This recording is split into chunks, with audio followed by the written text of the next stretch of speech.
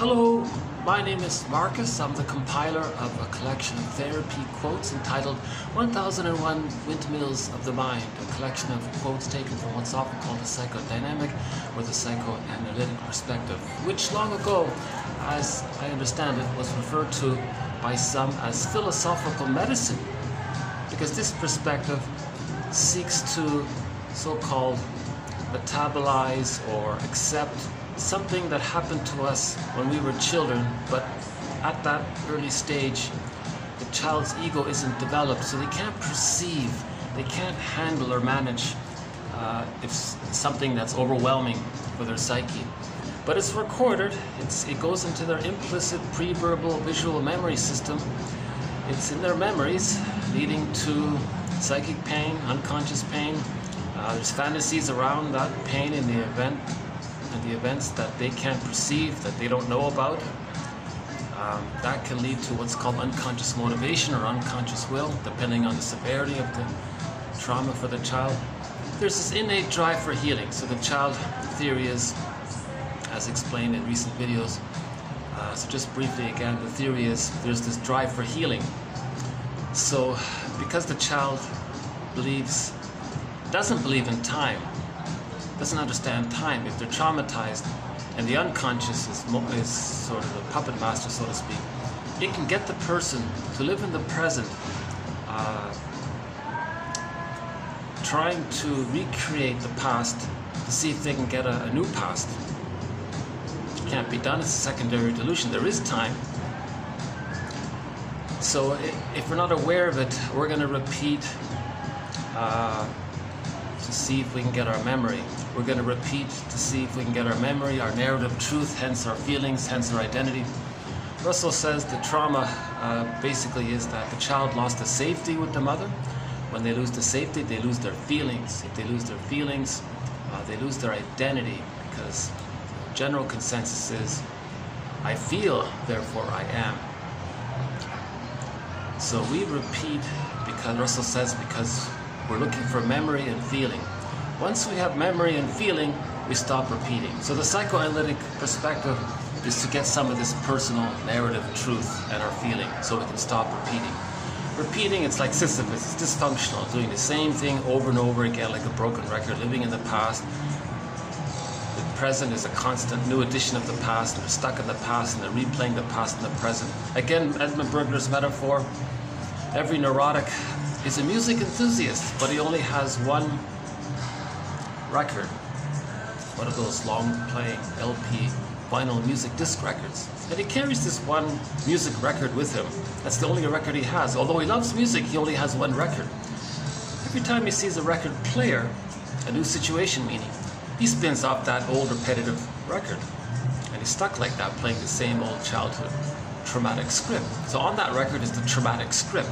So the psychoanalytic perspective, another way of saying it is, we want to unpick the threads of a traumatic script, use those threads to weave a new, healthier script.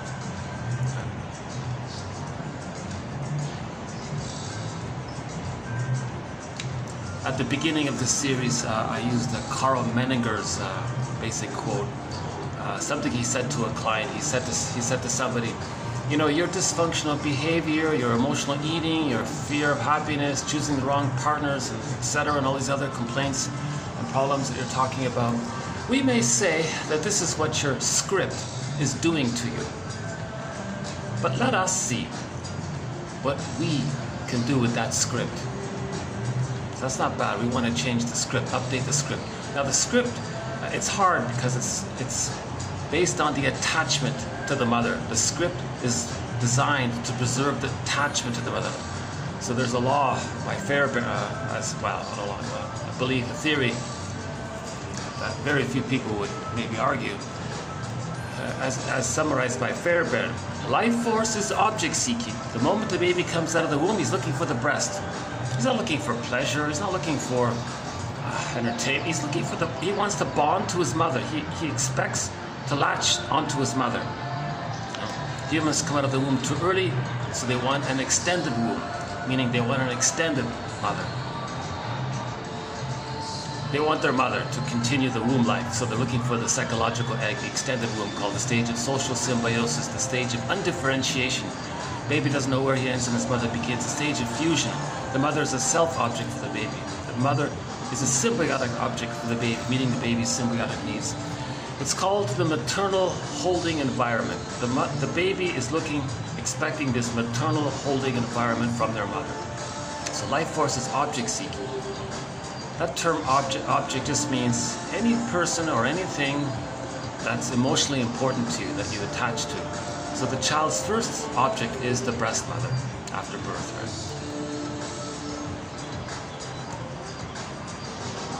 So if there's trauma and the child has to cling to the mother and there's a problem there, he's still clinging, waiting for her to change her ways so he can feel safe enough to know himself and differentiate. So the dysfunction is to preserve the loyalty to the mother because he can't let go of the mother yet. The baby can only let go of the mother if he receives her love. If the mother's unavailable, impinging, refusing, misattuned, malattuned, these kinds of shaming activities, the child needs her even more. So he's more attached to her, he's more bonded to her, he's more clinging and desperate for her unavailable love, because the more unavailable her love is, the more he needs her love. So the more he clings, the more he's stuck, the more he's attached. Okay, to preserve that attachment, he's got to find some compromise that preserves the attachment and still gives him hope that the mother is somehow connecting to him. So the child comes up with something dysfunctional. So if the child thinks food is mother, he may be a binge eater or emotional eater, thinking that that's a connection to his mother in his unconscious fantasy. Right? So the basic idea is that the child is one with the mother after birth for the first 3 to 7 months. With enough love, he gradually differentiates from her. Difference. He knows that he's different from his mother. There's difference. That's healthy. That's development. So difference is for delight, because when he differentiates, he has delight. He has a wide range of emotions. He has aliveness of affect, a wide range of affect, needed affect, appropriate affect. If he wants to feel delight, he can feel pleasure. If he wants to feel joy, the serene, inexhaustible fullness of being, he can do that with differentiation. If he needs to mourn losses later on, he can do that. He can feel the necessary, appropriate emotions related to a loss. He can feel as needed, as appropriate. So that comes with differentiation. So the child has to differentiate from his mother, not just cognitively, but he's not supposed to be psychically married to her. Okay, that's called the mother complex. If it's a daughter, that's called the electric complex, and so on. So the child has to feel like he's a person in his own right with a psychological self. The mother is a person with feelings and needs, and she has a psychological self, and she's a separate person. You know, so that sense of I'm a person, you're a person, and understanding that we have feelings and needs, and we understand that. You have feelings and needs, and we understand that. So I'm okay, you're okay. We understand each other. We're all the same, you know, that way. So that's the thou. That's the I'm okay, you're okay mindset. That's normal, natural, healthy development. That kind of mutuality, mutual care, understanding. So people are calmer that way. They're not projecting they're not projecting some image of the rejecting mother onto the other and then hating the other. You see, if the child doesn't differentiate, it means he didn't get the love. That means the mother was shaming. The child is going to create an image of his mother as shaming him. Now this image is depicted in myths and fairy tales as the devouring monster that wants to eat the child. One book is called So the Witch Won't Eat Me. Why? Partly because of projection. Projection means if the baby can't accept something, it's too much for him. It's overwhelming for him. He's going to selectively have disattention about himself and make up some selective attention about the other, called projection. So if the baby is enraged at the shame, remember shame, the emotion of shame is symbolized in myths and fairy tales as that burning, biting feeling. Now that burning, biting feeling in myths and fairy tales, that's the hell scene, the infernal scene, the fire, the hot, the burning, biting. That's a symbol, a metaphor for the emotion of shame. Myths and fairy tales are metaphors for internal dynamics. Myths and fairy tales describe a traumatized psyche. They're true on the inside. Listen, fairy tales are like dreams, they're soul stories. So we're talking about something depicting the invisible inner world of unconscious motivations, repressed feelings, and coping mechanisms the child adopts. So if the baby wants mother's love to feel safe, to have development, and he's not getting it, he's enraged. He can't accept that feeling of being enraged. So he thinks that the mother, the object, is enraged. That helps him to not face that him feeling rage which he can't accept is not within him. So the child uses a maneuver of the mind, an operation of the mind, a mechanism of the mind to help him or her not feel that massive anxiety of him being enraged. He can't feel it. His little system can't do it. He can scream and cry, I guess, to a degree, but he's terrified. He thinks he's going to be abandoned, he's going to perish. What kind of mother would do that, he's thinking? Oh, if we have some guests here, I might have to move here. Hold on a sec. No, that's the waitress. Hello there. How are you? Yeah, good, okay. Oh. Hopefully she's not directing customers here, so that's okay. This venue, I found a good time. This is late afternoon. This is Sunday afternoon around, what is it here? Let's see, 4:24. So this is a good time. Not many people are here. Should we do a quick little tour? I've showed you in other videos, but we can always just do a brief one here. So I'm on the 28th floor. Let's see, I've never looked that way, have we? I'm on the 28th floor of a hotel. Little city park there. Yeah, filled with people just sitting around, yeah.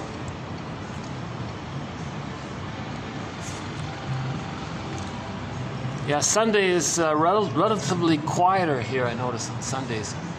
But I'm on the 28th floor of this hotel. And they have this nice little sort of restaurant lounge area here.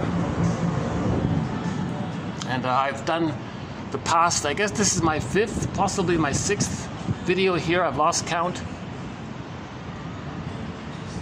But this has been a great venue. You know, part of this venue is this nice little bird here. I'm not sure why. It's a fake parrot, but I find some unconscious comfort by the presence of an imaginary bird there. Should we finish the tour here? Okay, let's do a quick little walk through here.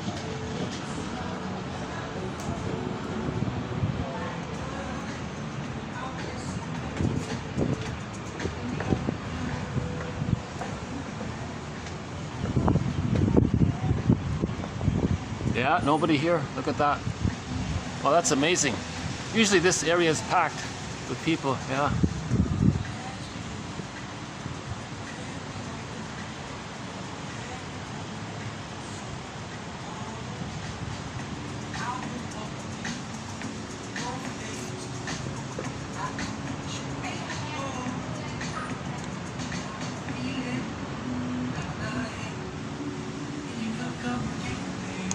You know, I've been living in the countryside for the past 6-7 years, so maybe that's why I'm feeling a sort of novelty of being back in a big busy city.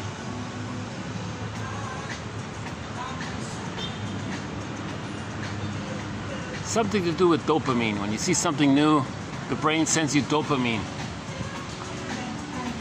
We won't get into that topic, but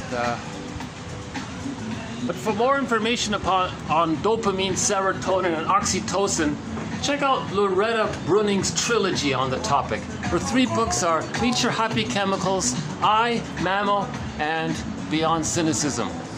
Those are very short, easy to read booklets.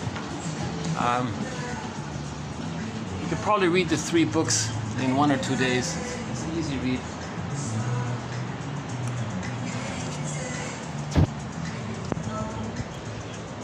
And all I gotta do is buy a coffee. There's my coffee there. That's a great deal, yeah.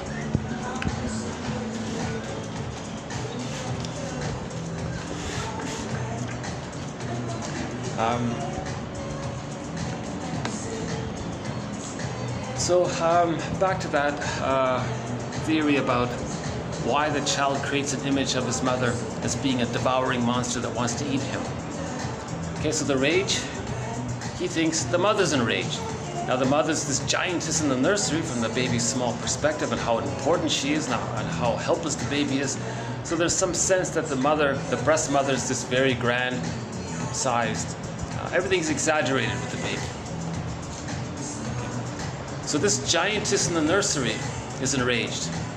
Now the baby has a need to take in, incorporate, interject, absorb in, feel, take in the loving maternal, motherly presence and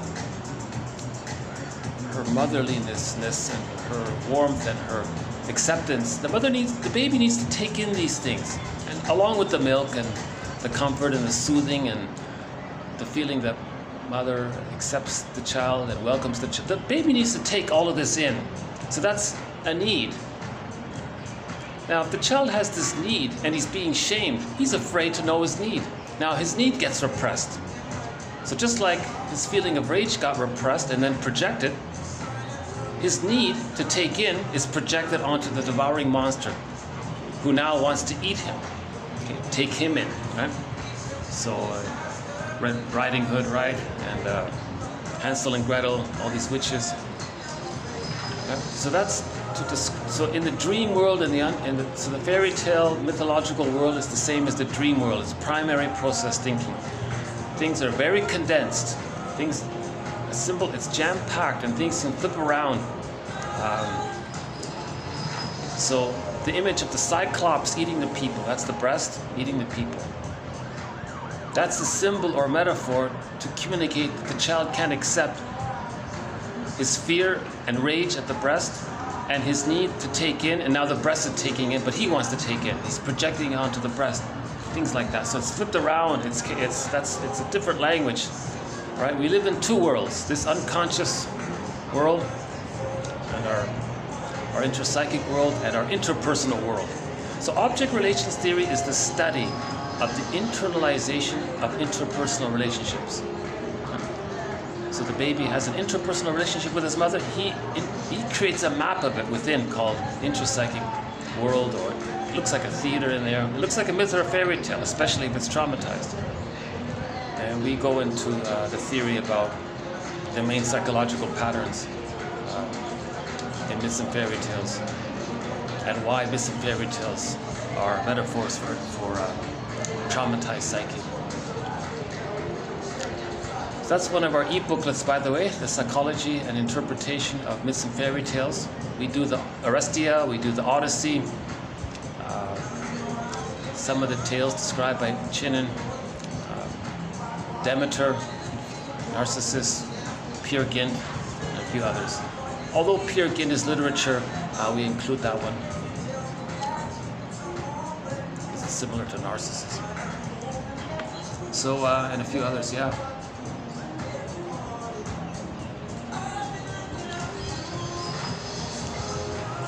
So if the child in his mind has an image of his mother as a devouring monster that wants to eat him, what does he do? How does he relate to his mother if he were to accept that? So even though he denies his rage, he denies his needs, puts it onto his mother, that's not enough. He's still afraid of the mother. What does he still do? How does he even just feed and nurse? How does he just stay alive, right? He is a genius in a way, I guess you could say. He found some desperate maneuver of the mind called, let's make up a perfect breast, a heavenly, divine, supreme breast. And let's imagine that that's his mother. He creates two mothers in effect. The true mother, which he denies, and an imaginary goddess mother, goddess breast, right? That he accepts, but it's fake, and he accepts it. And that's how while he's with his mother, he fantasizes he's with somebody else, and that's how he feeds safely. It's a trick. The baby is a genius to figure out that little trick so he can nurse in the context of him believing that he's relating to a monster that wants to eat him, which is forgivable, because because he doesn't know what to do with his rage and his needs, so he projects them onto the only object there, his mother. So what does he then do? Well, he can't even face that, so he's got another operation. He's got to manufacture a made-up mother and think that he's relating to that. That's called splitting. And he keeps them apart. When he's related to the goddess breast, he denies that the devouring monster is a part of his mother. He thinks that's someone else. He thinks they're separate people. He doesn't get it. He has no emotional connection between the two. He thinks they're like two different people. It's not true. The mother's one person. The reality is she's mostly frustrating, partly satisfying. But the child uses splitting in the cases where the mother's more frustrating than loving. That's the key. If the mother's more loving than frustrating, that's good enough. The baby can handle the two sides. He can handle the ambivalence of the mother. So that's the prototype, or the ideology of having the ability to see two sides of a situation. The child can see the two sides. When he has the strength of the love first, knowing that the love outweighed the frustration, now he can, okay, he has the foundation of having been loved. He can accept that the mother sometimes misattuned, but he can handle that ambivalence, right? And he may feel a little odd about it because he wouldn't want to get too angry at the one who loves him and who he loves, but who's sometimes misattuned. So there's a little bit of ambivalence there, and he can hold that ambivalence. So he can accept ambivalence, seeing the two sides. Right? Klein's jargon for this is the depressive position, because he'd feel bad if you were to hurt the one you love. So it doesn't mean you're depressed, it's just a jargon. That's another thread, Melanie Klein's theory about the positions, so I won't go into it. That's a huge topic.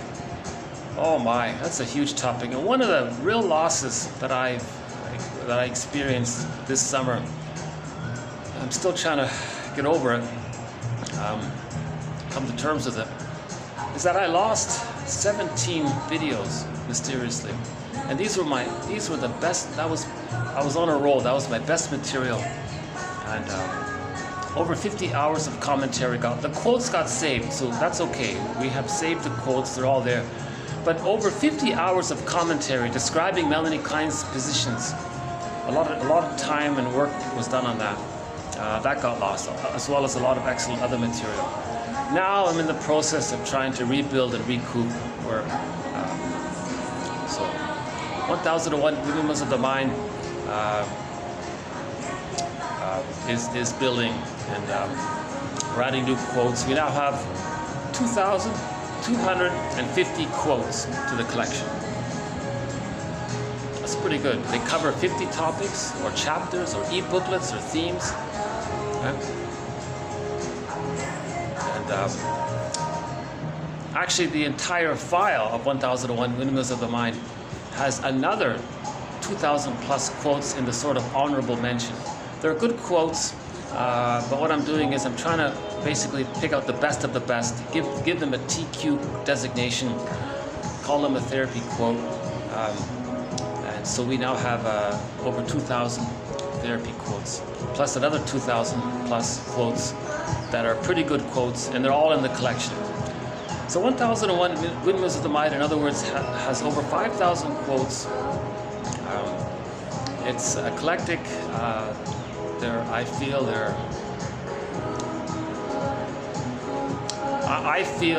that they're in the spirit of philosophical medicine, hope and help for the soul, basically. Because the jargon, the words, the speculations, the hypotheses, the questions, the models, the jargon, they move towards acceptance. They move towards accepting. Knowledge, understanding, accepting leads to forgiveness. Forgiveness helps to build the love side. We want the love side to outweigh the shame side. The forgiveness helps do that. Once we do that, okay, again, at midlife, man's main task is to forgive. So that means he's going to differentiate, i.e., give himself psychological birth. Again, man's main task is to give psychological birth to himself. So we all have the biological birth. 30% of the children in North America get a psychological birth. by one estimate, at the age of 3 with a secure attachment style, but roughly 70% of the children in North America, by one estimate, are not getting a secure attachment style. So at midlife, their task, according to this man's main task, is to give psychological birth to himself. It's his life. No, it's not his fault. The mother didn't properly love the child. But it's his job to understand what happened. It's his life to forgive her so he can give psychological birth to himself. Right? So, you know, the last video we covered quite a bit of material. But in this video here, hold on a sec. Let me get back. Let's get back today's. Hold on a sec.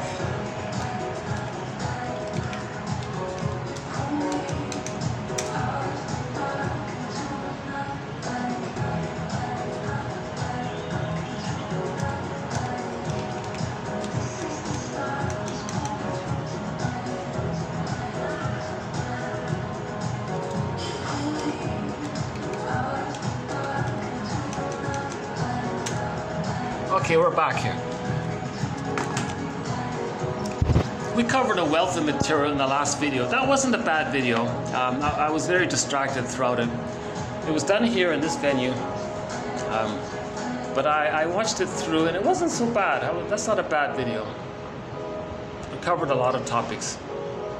In this video, it's just going to be one TQ quote. I've taken some sentences from a guy named Otto Kernberg. We don't have many of his quotes,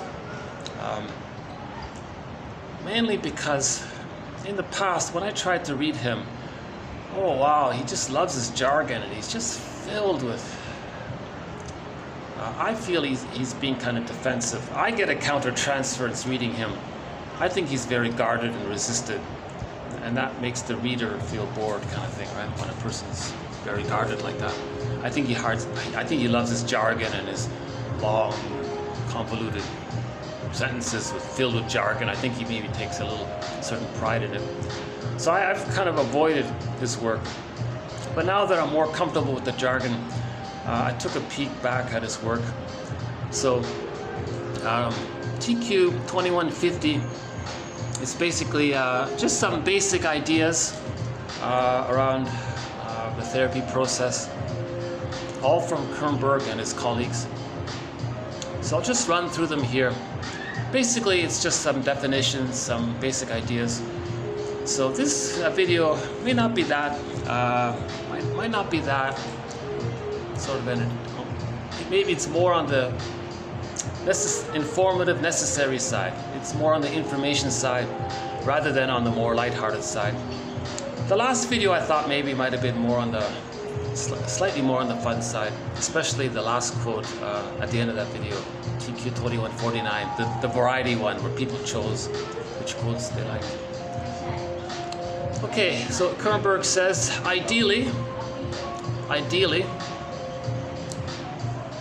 the client or the person seeking therapy will give some indication of wanting not only change, but wanting to change. So yes, they want change, but do they want to do the work of change? Are they motivated to do the work? Do you see that kind of, that they want to do the work to change? Remember, a lot of people go to therapy, they just want to feel better. Katie Lee's song, Shrinker Man, talks about this. She says, shrinker man, just give me one of your cut rate cures. Just make it easy, just say abracadabra, make me feel better and cure me. So she wants to change, but she doesn't want to change. She doesn't want to do the work of change. So by the way, there's some fun music by Katie Lee, L-E-E. Her album is called Songs of Couch and Consultation. Her most famous song, her big hit, is called It Must Be Something Psychological. I noticed there's a commercial, there's a perfume commercial or something that uses that song in the commercial. So that's her big hit. It must be something psychological. I won't go into it here. Shrinkerman's another one. Properly Loved is another one. A couple of other good songs.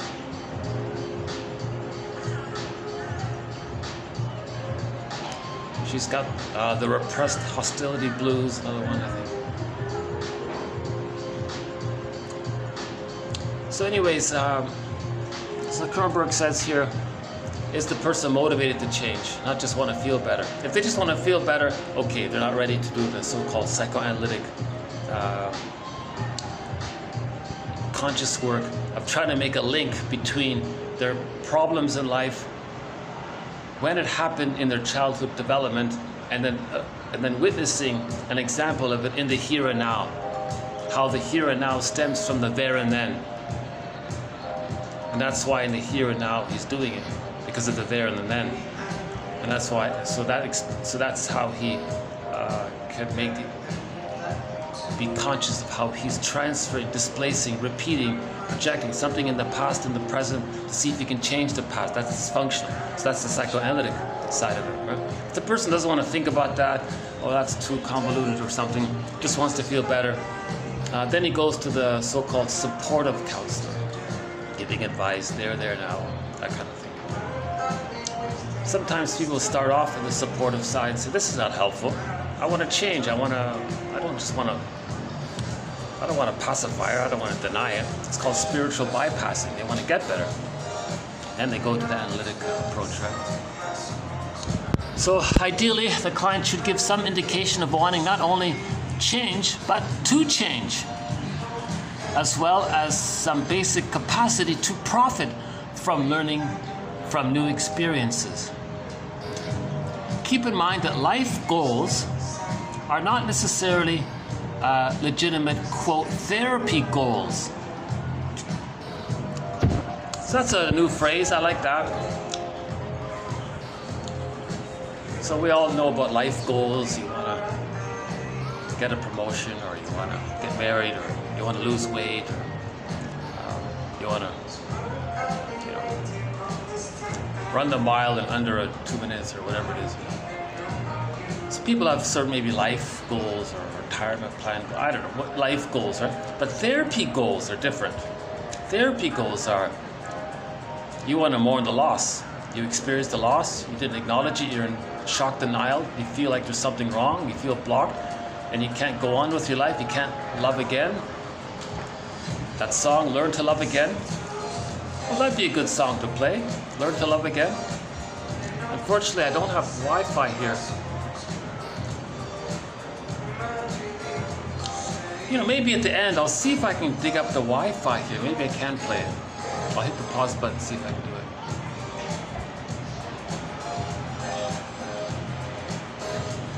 it. In the last video, we talked about the trumpet, and I said I'll look for a song for today.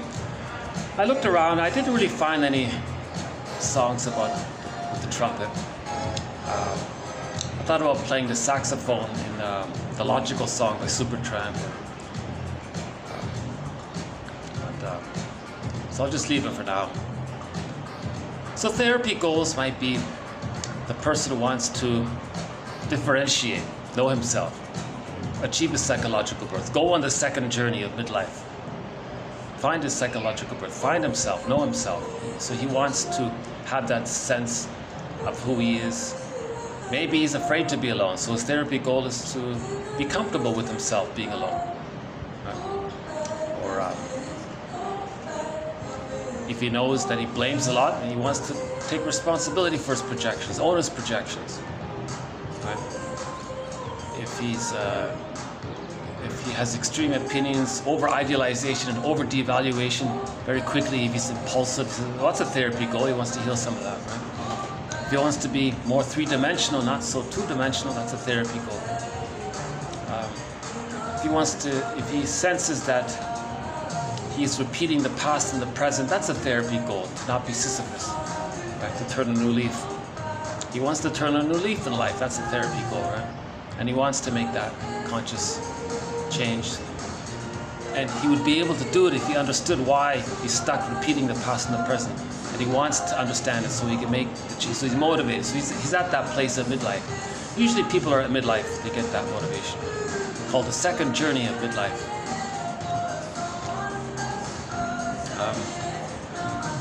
Other therapy goals might be, maybe he says, I want to feel more. Maybe he says he feels flat. Maybe a person says he disassociates a lot, he daydreams too much, he's dreaming his life. He feels like he's living a provisional life. When does life begin kind of thing. Maybe he feels he wants to feel more present. He wants to heal trauma maybe, let's say. He's got PTSD, he wants to heal his... So those are maybe some examples of therapy goals. Now life goals are not therapy goals. So the person has to have some kind of therapy goal. Something to start with. It might not be perfectly clear at the beginning. He says he feels stuck, or maybe he feels he's not able to trust anyone. Maybe he has a negative attitude all the time with people. Maybe people keep telling him to lighten up. Maybe he wants to face his chronic melancholia or something, chronic sorrow. And maybe he has pathological nostalgia. Maybe he can't grow up. Maybe he says he's a Peter Pan. I can't be a Peter Pan. I've got to grow up here. So those would be therapy goals. What about the guy who says, well, I have to have therapy because if I don't do it, the wife will leave me. That's a tough one, right?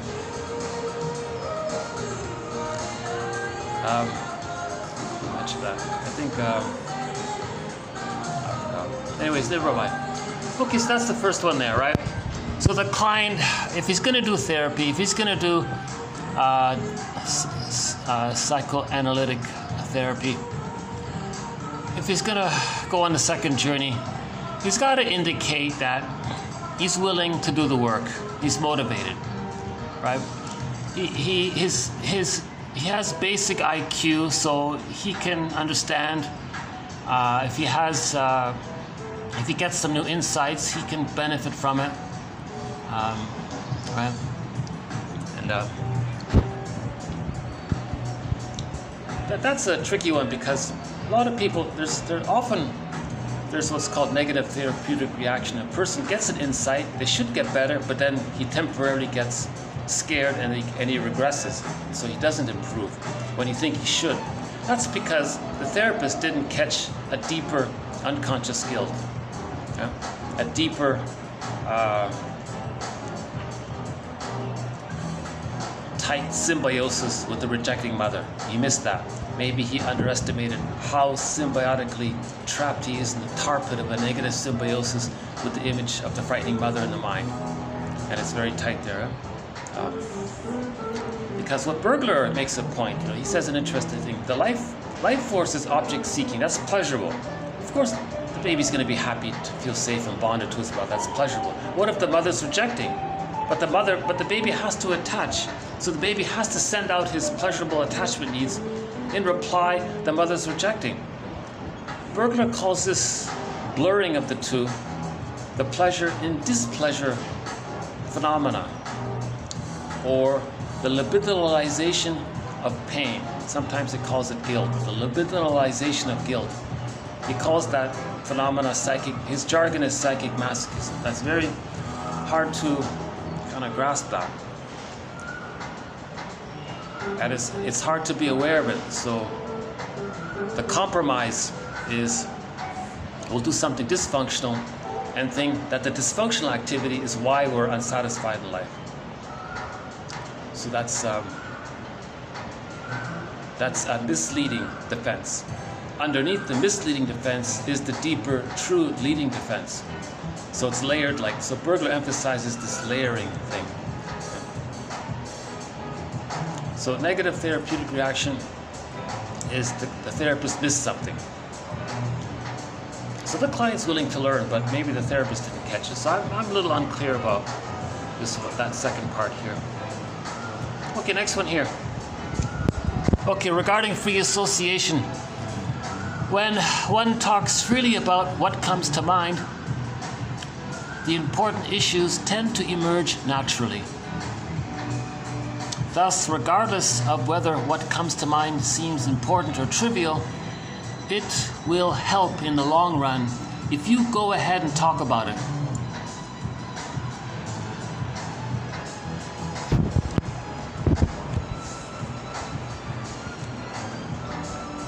So if you feel safe with somebody and you start talking, things that are important will emerge. Grief is healed when it's witnessed by a caring other. The person wants to be seen and witnessed. He wants that chance. If the therapist is safe, it's going to come up. So all the client has to do is just talk. Just say freely what comes to mind. And important material will come up. And don't discount something trivial because it can then lead to something important, right? It's the bridge, right? Okay, transferences. Okay, transferences are unconscious repetitions. Transferences are unconscious repetitions in the here and now of past internalized object relations from the there and then. Okay. So the baby and the mother in the nursery, that's the there and then. We superimpose that, we transfer that into the here and now with someone else in the present. Okay? That's called transference, or transferring, displacing, like a transfer, like you're on one bus, you get a transfer ticket, you transfer to another bus. The first bus was the there and then, you transfer to the here and now. You're replaying the past and the present. It's called transference, right? Okay, again, transferences are repetitions. Okay? Doing in the here and now, repeating something from the past there and then. So in the there and then, usually the baby had a wish, the mother was misattuned, the baby felt afraid of his wishes, he felt shamed. Now in the present, he's going to transfer that relationship in the present and expect it, maybe even coax it to see if he can master it. So he may expect the therapist to be shaming and coax him to be shaming and believe and speak to him in a way that he's shaming, having his deep belief that he is going to shame him and be prepared for it, and he's stuck with that transference. And the therapist has to interpret it in what's called a transference interpretation. For example, quote, "You react to me in this way because you see in me your mother's attitude in your past." Okay, again, quote, "You react to me the way you're doing because you see in me your mother and her attitude." Unquote.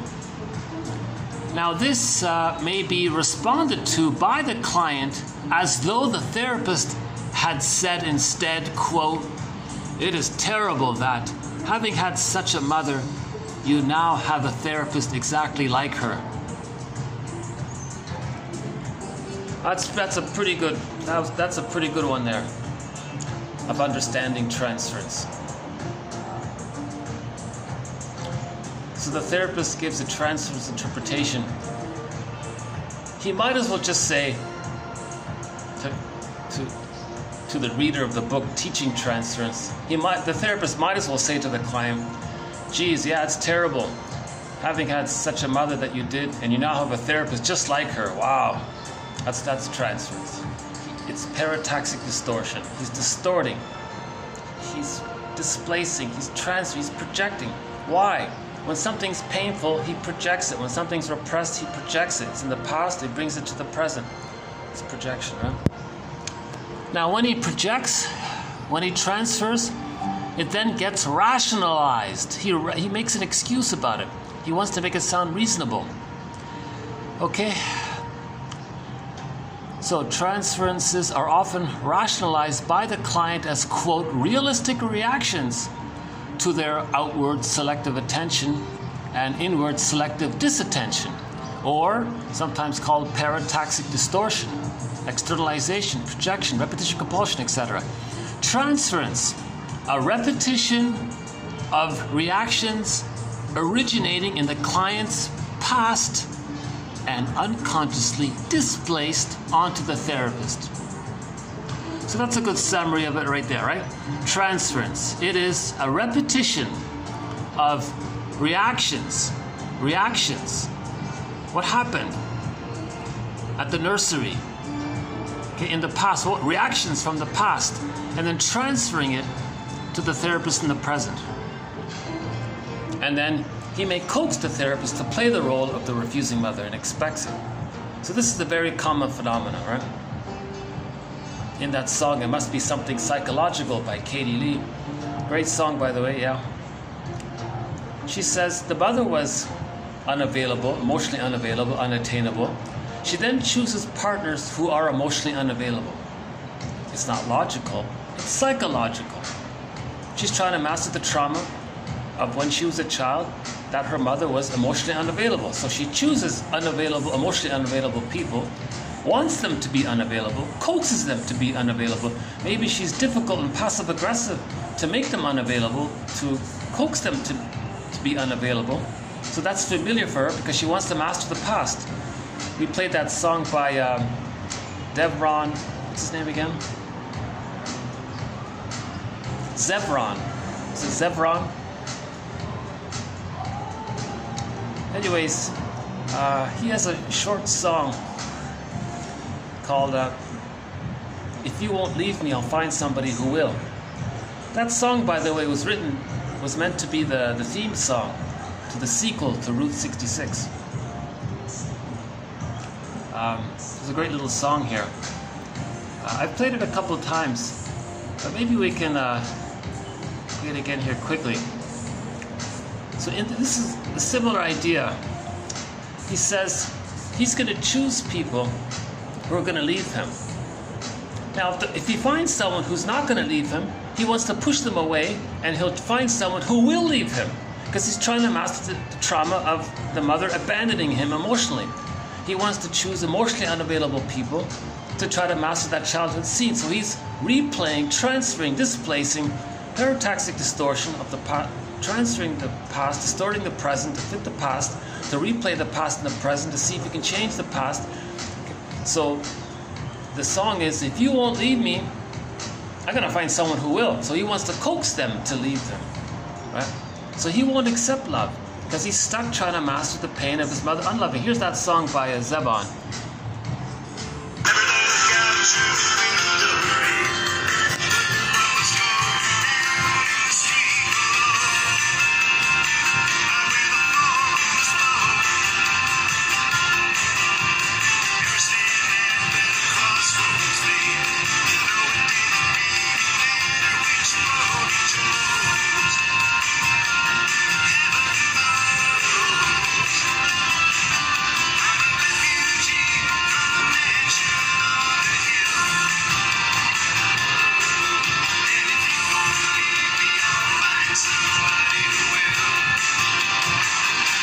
Oh, I think that's got to be the best TV show theme song ever. That's a great theme song.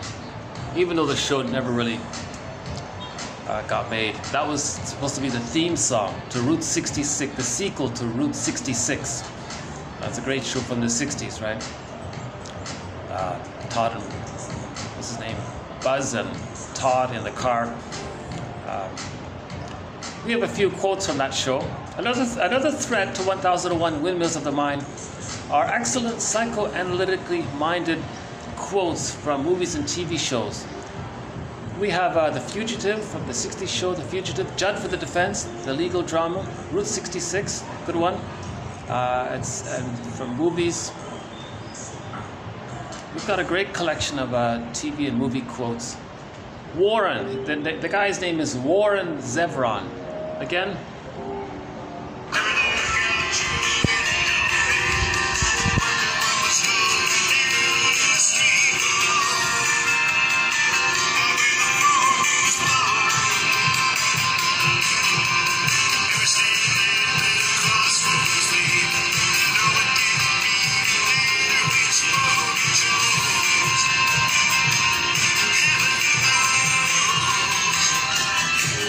I'm a refugee from the mansion on the hill.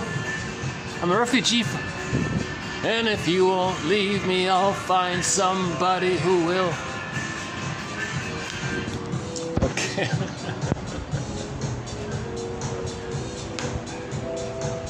that song always puts a bit of a smile on me for some reason.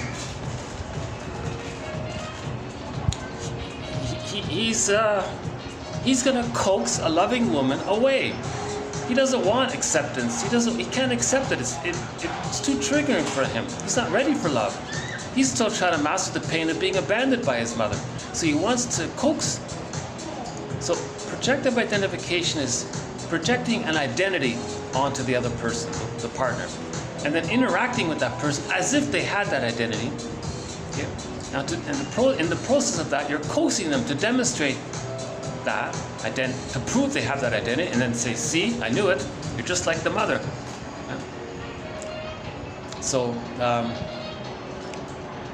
this song explains that the same song, it must be something psychological. They're trying to master the trauma of having a mother who didn't offer a maternal holding environment, a secure attachment style. We're trying to master that trauma. When the baby lost his safety, it's a trauma. We're going to choose unsafe people, emotionally unsafe people, to try to see if we can get a better outcome with it. Travel back in a time machine. In our fantasy, morph the person to the nursery. It doesn't work. That's why it's like Sisyphus. So that's why it's called repetition compulsion. It doesn't work. Russell says a person can have 20 lifetimes choosing emotionally unavailable people. So the woman in the song, it must be something psychological. She could have 20 lifetimes choosing playboys and never find love from them. It doesn't work. She won't master that trauma by repeating it, trying to still. That's her positive intention, to master it. But ultimately, she's creating a mirror to know that repetition compulsion is synonymous with trauma. Her dysfunctional repetition compulsion, her transference, is for her to realize that she has trauma. Trauma is what's making her transference and repeat. So this dysfunctional behavior means trauma. Now she has a sense, aha, I've got trauma. Okay, now we've got to forgive the mother to be released and move on. We have to forgive the mother. Because if you forgive the mother, then you can differentiate from her. Right? So,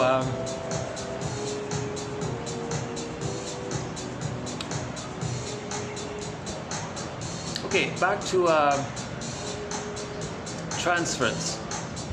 Again, transferences are unconscious repetitions in the here and now of past, internalized. Okay, it's in your brain in the form of unconscious fantasies, internal objects, imagos, images. It's inside relationships. Okay.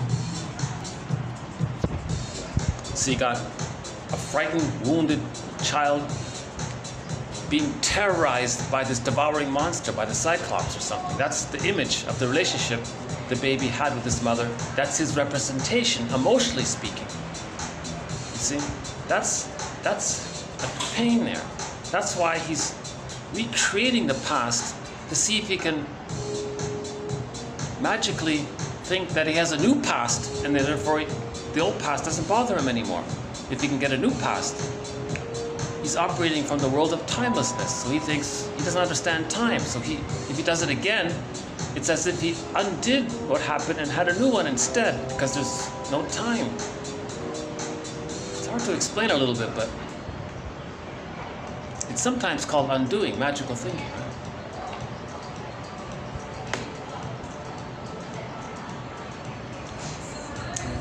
I think the best explanation is a variation of repetition compulsion in its mildest form is if something bothers you, let's say at work something bothered you, you may go over it in your mind and see how you could have better handled it.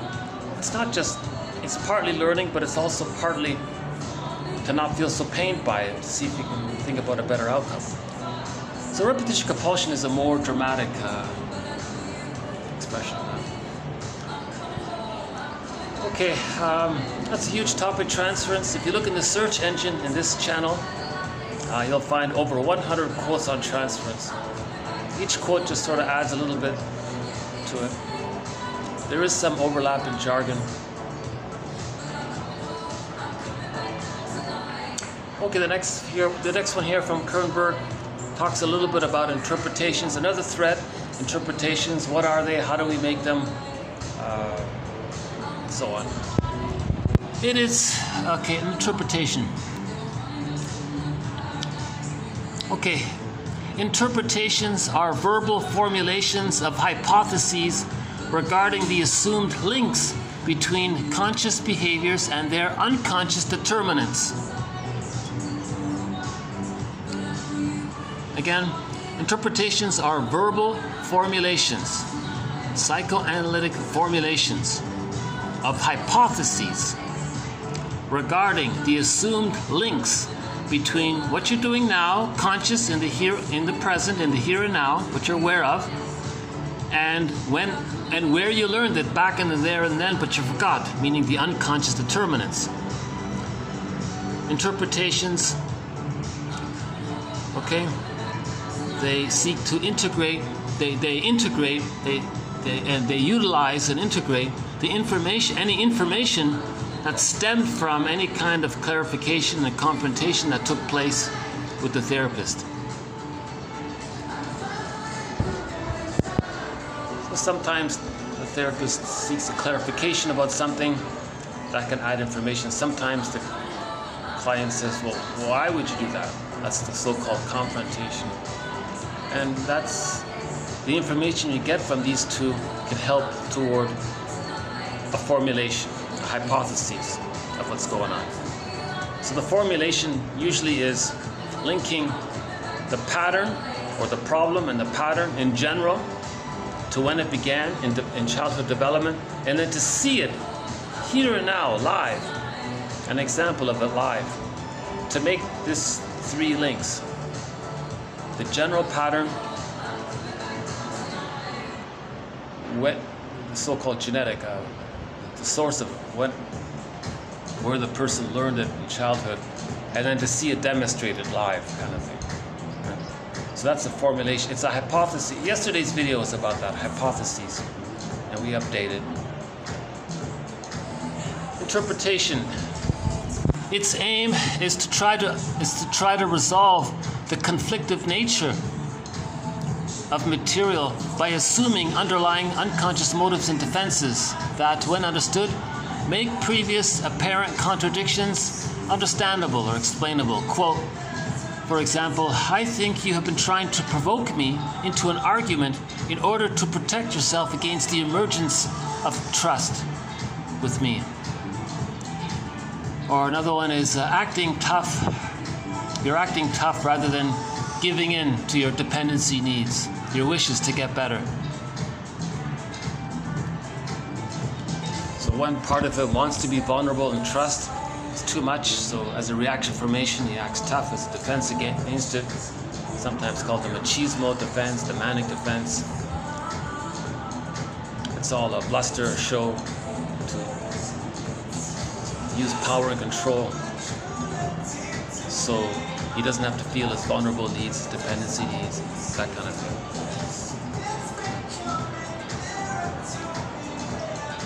Interpret defensive aspects before content. Surface before depth. Okay, so defense before content, or surface before depth. Interpret defensive aspects before content. Interpretation needs to include the recognition that the client erects defenses, puts up defenses, uses defense mechanisms. Okay, that's the defensive aspect. Because, so you notice that, because of the need to protect yourself against the content, the depth, the feelings, the needs, the wishes that seem intolerable, forbidden, etc. So you do this because you're afraid to talk about this. You change the topic because you're afraid to go on with what you were about to talk about. So defense is changing the topic. The content was you're afraid of the feelings that would come up, were you to continue talking about it. So just to be aware that that when emotions come up, we can't handle it. We use a defense mechanism, a trick of the mind, a maneuver of the mind to get us to not feel what's important. Hence, we keep it repressed. Hence, denied. Hence, the projections to continue, the transference continues, the prejudice continues, the repetition compulsion continues, the unlived life continues. replaying the childhood past and the present continues. So if we make the unconscious conscious, we can stop repeating. Again, if we can find our narrative story and our feelings, we stop repeating.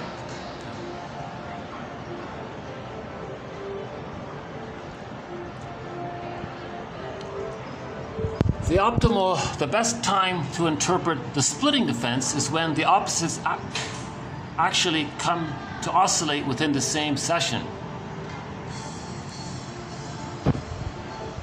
Kernberg talks a lot about timing, that you gotta time it right and things. Now the splitting defense, if a person is still using the splitting defense is meant to be existential hearsay by the age of 3. If a person's still using it, that's a problem, because splitting precludes differentiation. Splitting doesn't allow differentiation. Differentiation occurs when a person can see the two sides of the mother, when the child is able to see the mother as both loving and frustrating and can handle the two, that the two are from the same one person. Then the person can differentiate. If the mother's too painful and the child creates two mothers, denies one, splits the other, idealizes one, that if he does the splitting thing, that means he can't see the two sides. The child has to see the two sides to feel safe enough. If he is able to see the two sides, it means he's feeling safe enough to know himself. So how does a therapist help? Again, my disclaimer, I'm not a therapist, I'm the compiler of the quotes. But as I understand the issue, from this quote, the inference I'm making from this quote is, how does the therapist help a client, a person, to be aware that they're still using splitting? Well, maybe one moment he says that his wife's an angel, goddess. 5 minutes later, she says she's something very devaluing. In the same session, goddess and demon ideas came out on the same person, and he may not be aware of that. So Kernberg's example of this is with himself here. Okay, omnipotent control, projective identification, idealization, devaluation, and denial make it possible to sustain splitting, and that the contradictions are of no emotional consequence. Quote, for example, right now, client, you're telling me I'm benevolent, and you are totally relaxed with me. The client says, well, what's wrong with that? Therapist says, Kernberg says, well, I find it puzzling that 10 minutes ago you said you had to watch me like a hawk, that I was dangerous. Quote, well, that's how you were back then, you're different now. Quote, how can we make sense out of my apparently changing so quickly? It's as if you know what to do with me only when you see me as at one extreme or the other. So that's two-dimensional thinking, right? When whole three-dimensional, better yet four-dimensional, right? When three-dimensional internalized self and object representations have been formed, the client has entered the more advanced phase of treatment.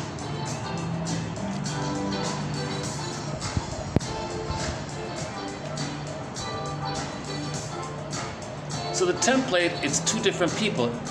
In the fairy tale, the goddess and the demon are two separate people. The wonderful fairy godmother and the wicked witch, they're considered in the story as two different people. That's splitting. No, they're two sides of the mother. The mother is frustrating and disappointing. That's the wicked witch side. The mother's loving sometimes. That's the good fairy godmother side. One mother is both, but in the fairy tale you see two separate characters. That's splitting.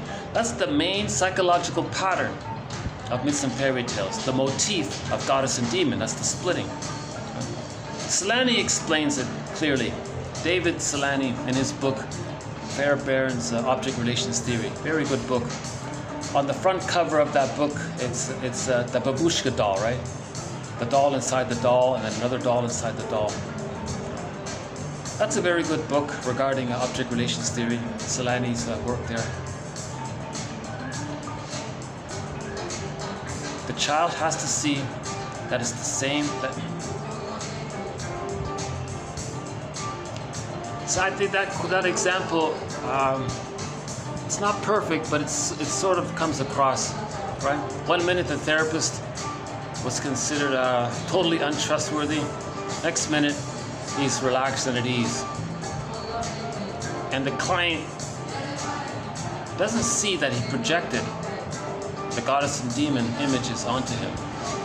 The therapist was just a regular, ordinary guy.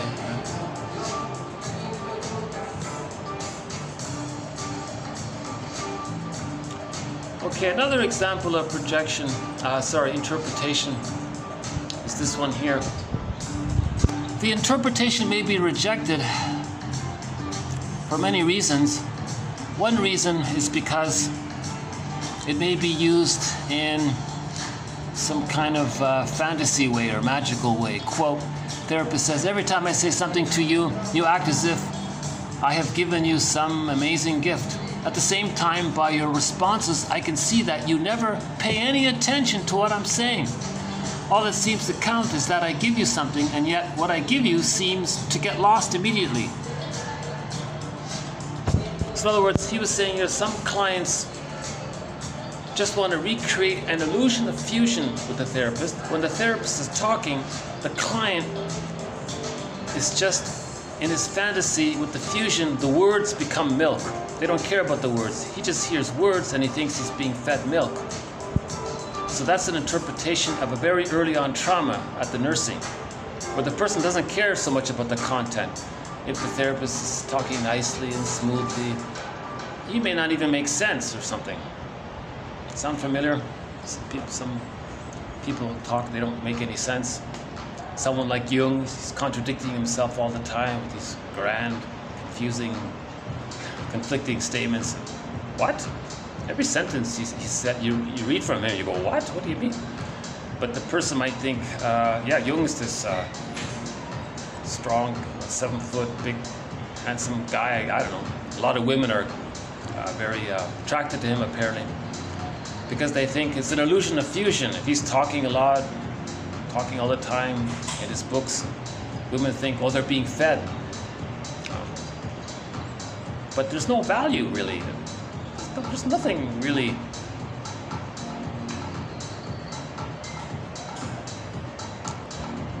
I'm gonna, in the future, try to tackle this issue of this collective unconscious that he peddles.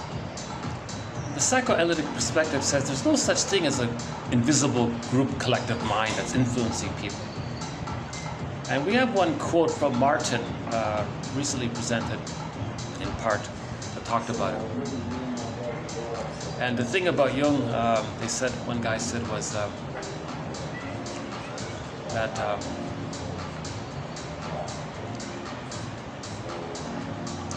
he's speaking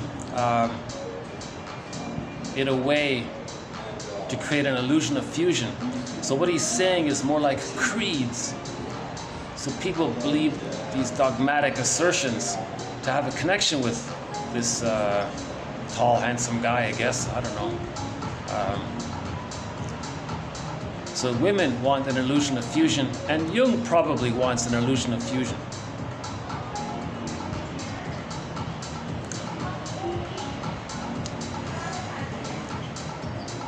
So these are, when two people fall in love, they don't care what they're saying, they're just Google-eyed with each other. Oh, they're in that blissful state or something. They're recreating this symbiosis. But the psychoanalytic perspective is building the ego, building the consciousness. Just like all of these buildings being built here. Okay? So one metaphor for building consciousness or building the ego, it's like building, like a building here. We're building. We need cranes. We got to build, add some blocks and beams, and we got to build, right? So we have to be conscious. Well, there's not a bad little scene here, right here, right?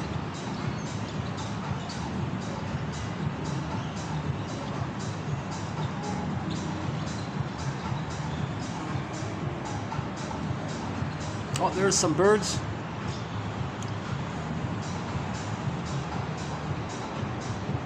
Subway.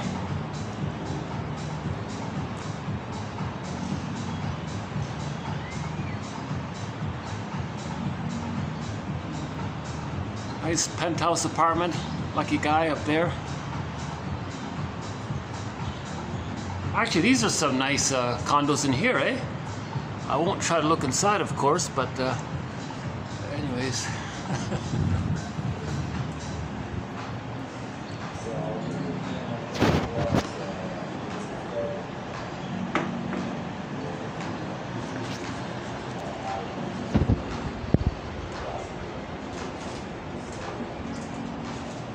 So this quote here was about the client is not building his conscious. They're not trying to be conscious or try to understand their inner conflicts. They're not trying to understand what's going on. She's just in goo-goo, in this woo-like feeling of being one with the therapist, and the therapist is talking, and the woman feels like she's being fed or fused. So she's recreating sort of a similar phenomena that people engage in sometimes in religion. Imagine an ideal breast in the sky. You're one with it, and you feel good by it. You know. So some therapists maybe mimic that. One theory is a lot of these characters, like Jung and Lacan, and a lot of other ones, they're sort of in that mode. They're not really trying to help you to understand. They just want to make you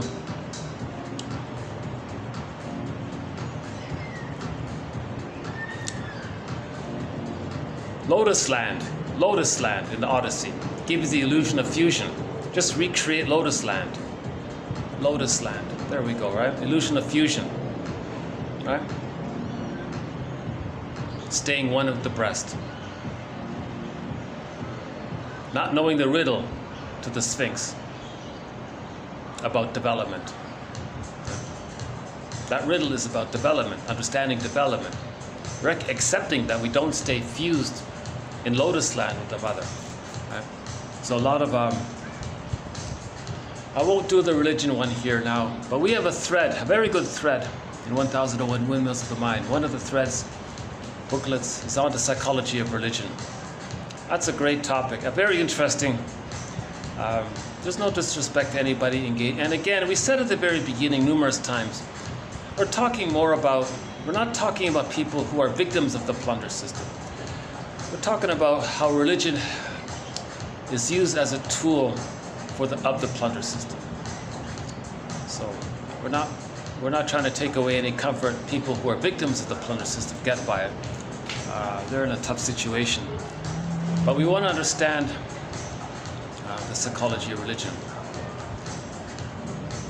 Maybe I can do it very briefly. Jeez, how are we doing? An hour and 13 minutes here?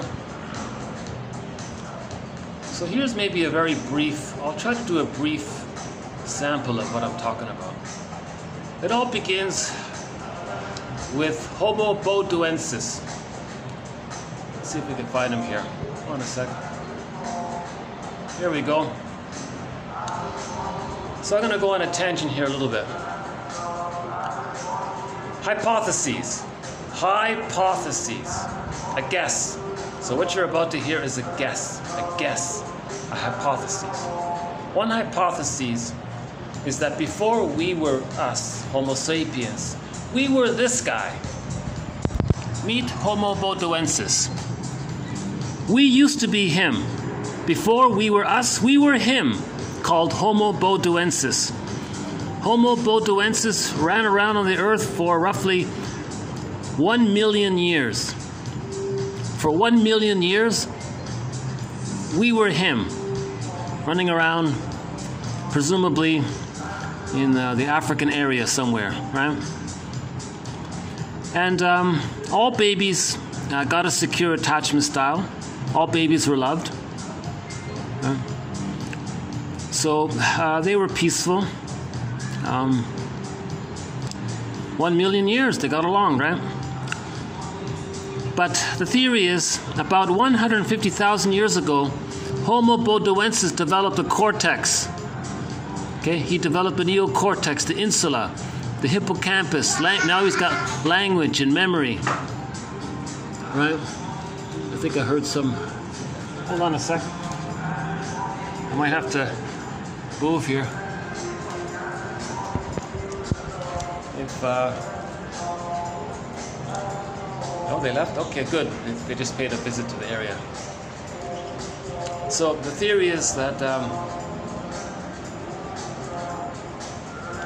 150,000 years ago, Homo bodoensis developed the neocortex, the insula. That's the part of the brain that lets us, that helps a person to feel their sense of self when they're loved, their identity. So they have language now, symbolization. They can write and they can speak. So presumably Homo bodoensis didn't have language, writing and all that. So we evolved from Homo bodoensis to Homo sapiens. Now in the beginning, Homo sapiens or Homo naturalis. So for 150,000 years ago, according to hypotheses, Homo sapiens, Homo naturalis came on the scene.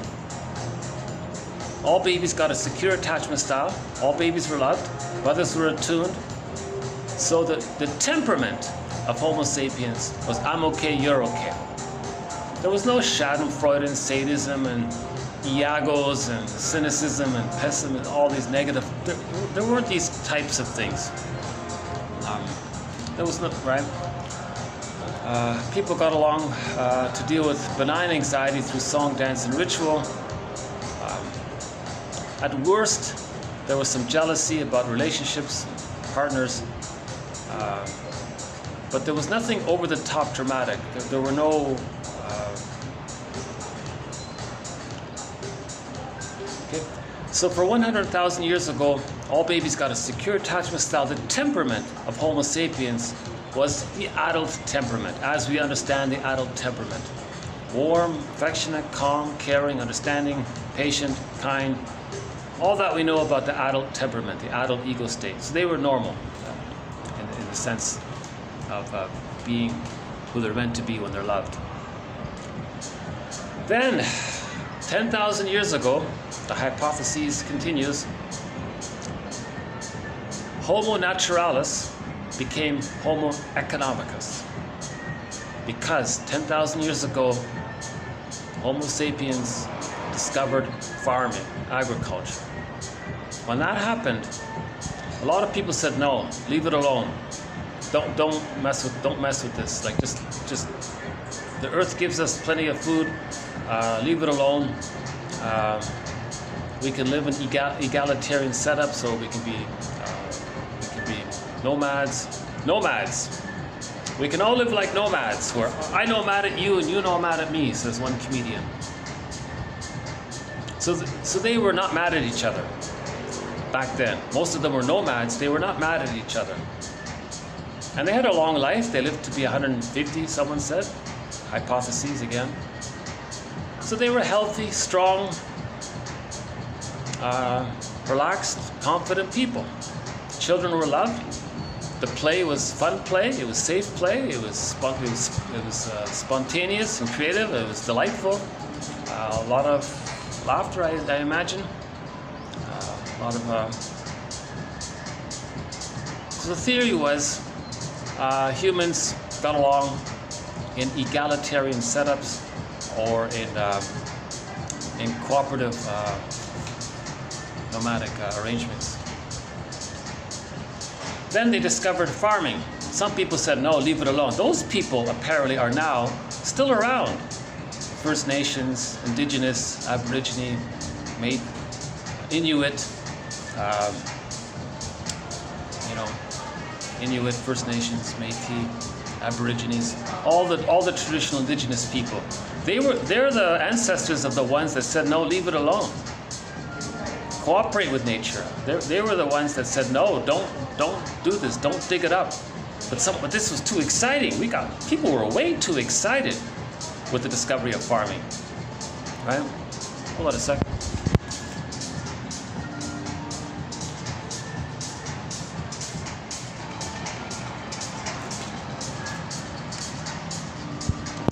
my approximate guesstimate is that it would be like today. What if everybody suddenly won $1 trillion? Wouldn't that be overwhelming and very stimulating? And what do we do? Wouldn't that be too much to reject if you won $1 trillion? So maybe it was like that. Maybe it was something in that area. When people discovered farming and agriculture, it was this huge bonus, like, wow. No one thought about the consequences, or maybe a few did.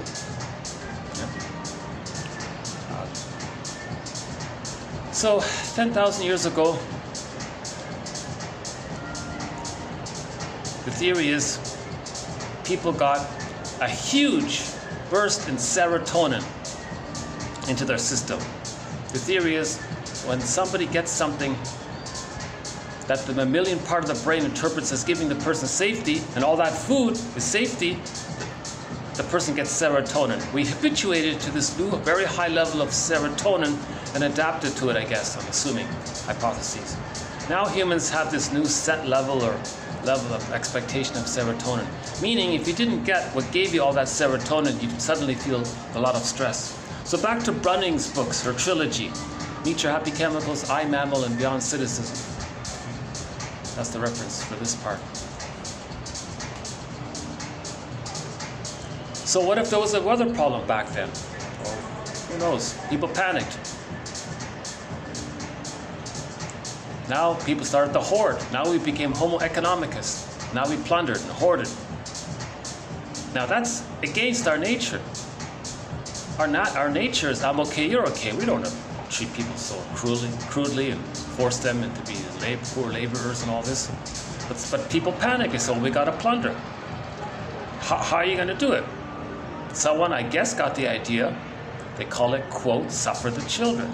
They traumatize the babies by removing them from their mothers. That's a huge betrayal, betrayal trauma, shock trauma.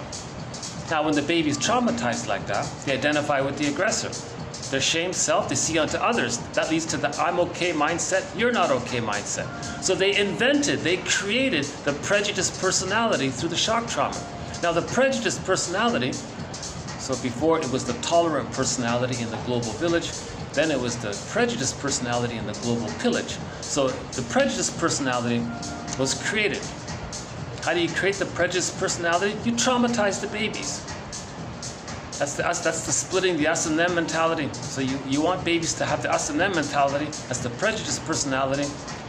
So they created the prejudiced personality. That's needed for the plunder. Okay, because one side's gonna get the others to do all the work. One author called it, you need a pool of poorly paid workers to do all the work. So now we invented poverty. We created it to plunder. And we still see it today. Billions of people live on $60 a month, they said.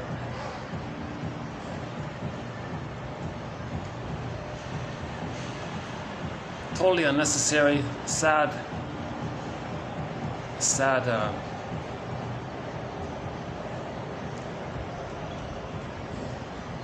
phenomena of all that human happiness and potential being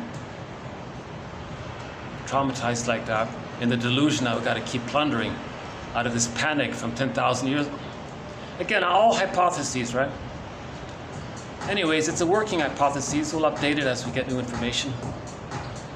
So, again, the prejudiced personality was invented to create one side to go against another side, to create the us and them, so that you have a pool of poorly paid workers who does all the work. The results from that.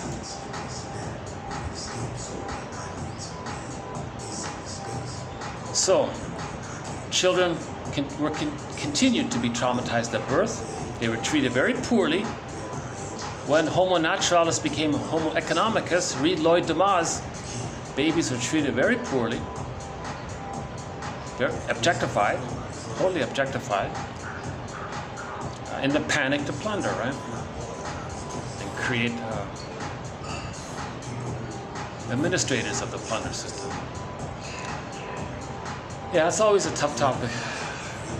I think I did a better job in previous videos. But,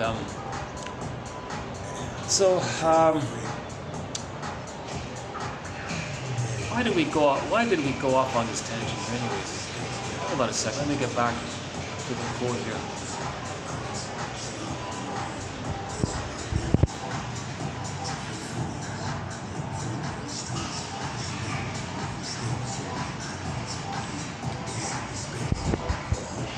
Oh, the splitting, right? So when the baby's traumatized, removed from the mother at birth, they're going to split. When the baby's traumatized, the mother's the devouring monster. They deny him. That's one mother. See, they can identify with him. The shame self, they see unto others. They do a negative magic gesture. They find some other people who are safe. They say they're shame, they're no good, they're good. Meaning from the baby's point of view, the mother was good and they identify with the mother, then they think that they're good because they've identified with the mother. So they made up this fake belief that the mother was good, identify with that aggressor being fake good, and take that fake good opinion of them and adopt it for themselves, and that's their identity. So they say they're good. It's a fake good to not feel the truth, that the true self is the hungry, enraged, empty part self, the shame self, which they see onto others, externalized. So that creates the prejudiced personality, the us and them. Right? So the splitting is needed.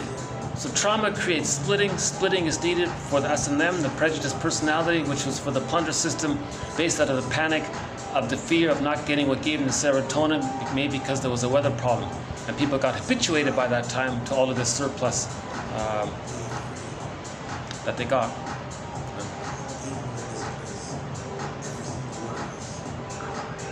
You know, I forgot why we went off on this tangent here.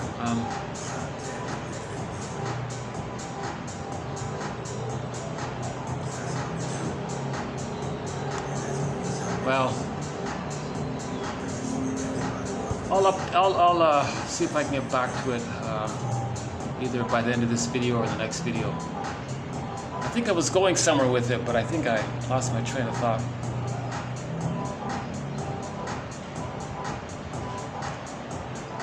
So we mentioned Dreiker's, not Dreiker's. What's his name again? Rudolf Dreiker's, is it? Something like that. The educator from the 60s. Very famous shrink from the 60s called Rudolf Dreiker's, I believe. He wrote a humanist manifesto calling for a new deal for everyone to be treated with mutual respect, understanding, empathy. So that's the new deal that's needed, a psychological new deal where everyone is seen as people in their own right, wounded, Ubuntu. You find your humanness in each other's you find your humanity in each. You find your humanness in each other's humanity. Love your wounded neighbor with your woundedness. Everyone's fighting the toughest battle. Be kind. Those kinds of Ubuntu expressions. We all use defense mechanisms. That's what we all have in common. This appreciation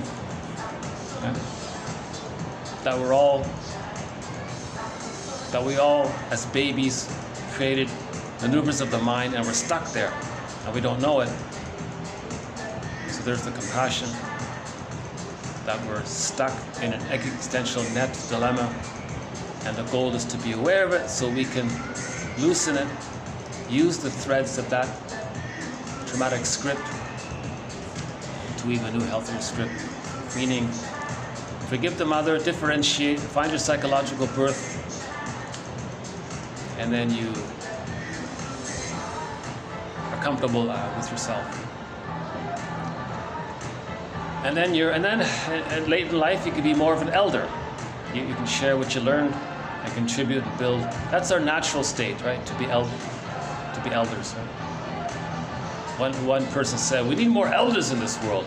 All of these olders out there, we need some of them to become elders.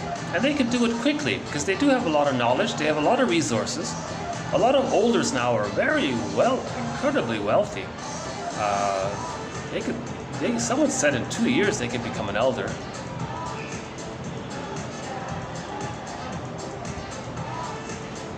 Masterson said he had a guy in his 80s, and in a very quick time he became an elder. So we need more elders. Robert Bly said, A lot of young people have never met an adult or let alone an elder. They don't know what it, they have no idea, no concept of it. They have no concept of the adult mind, or they never seen it, they said. Some youth said they've never met an adult. Their teachers were just angry children, barking at them, all that kind of thing, right? Punished by rewards, rewarded by punishments. What was it? Dreikers was talking about this. Dreikers says, yes, encourage the children and all that, but don't treat them like with the carrot and stick too much. That's too different topic. Okay, let's do the last one here from Kernberg.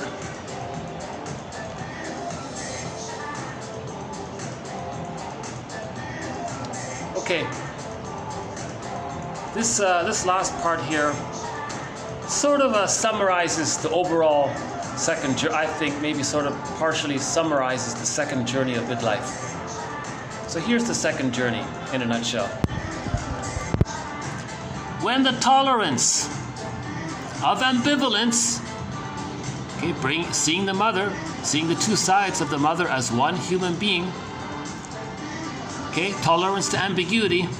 When the tolerance of ambivalence has been achieved, the client is able to see himself or herself, as well as the therapist, as a more complex human being and a new dimension of depth in the perception of self and others, signals the transformation of part object relating into whole object relating.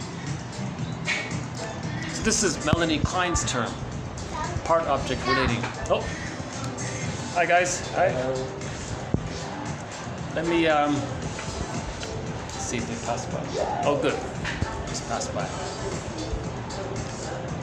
So Melanie Klein's jargon is that the baby is engaged in part object relating. The baby doesn't see the mother as a whole person with her psychological self, and she's a person in her own right with a history and feelings. The baby just needs the breast and the holding function of the mother. So he sees like a part of the mother. Remember, people with a narcissistic pattern, they just see others as symbolic breasts. They don't see the person as a whole person with feelings and a soul. They just see them as in a utilitarian way. That's called part object relating. So he says, when we forgive the mother, see the two sides of her, we no longer, we move on from, we mourn the loss of not getting our early childhood needs met. Then we've developed, see the mother as a three-dimensional complex person. Partly loving, partly frustrating, having a history of herself, being trapped in her dilemma. Maybe she's suffering from intergenerational trauma. Maybe she's doing a negative magic gesture. Maybe she's in battle with the mother in her mind. She has her history. Maybe she's afraid to talk. So it's a lot going on. So she has a psychological. She's using defense mechanisms, that kind of thing. Right? So we appreciate the whole person. That's called whole object. So we want to move from part object relating based on splitting, either or, to whole object relating, both and we can face the ambivalence. Now at the same time, by the same token, the need to protect the self from intensely ambivalent relations with significant others by splitting mechanisms, projection, projective identification, acting out, decreases. Okay, so these babyhood maneuvers of the mind, we stop using them. In contrast to the earlier phase of treatment in which intrapsychic experience has been often expressed in the form of acting out of behavior instead of subjective awareness. In the beginning, the person doesn't have subjective awareness.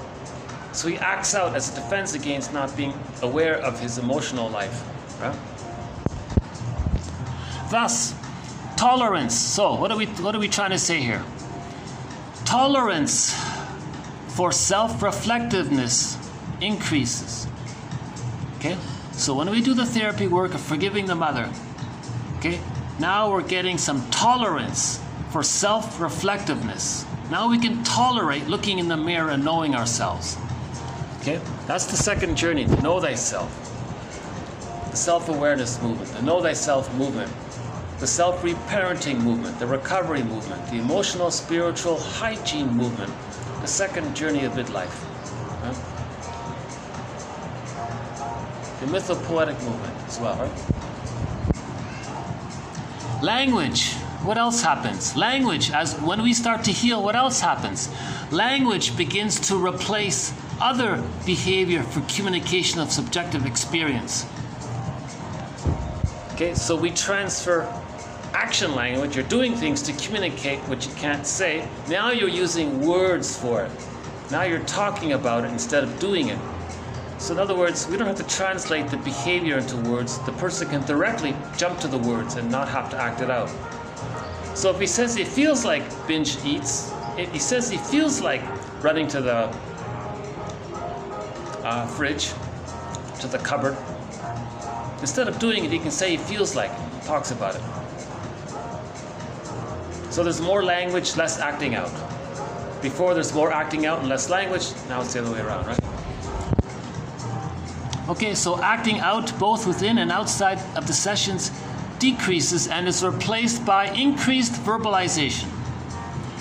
The client may describe a desired action.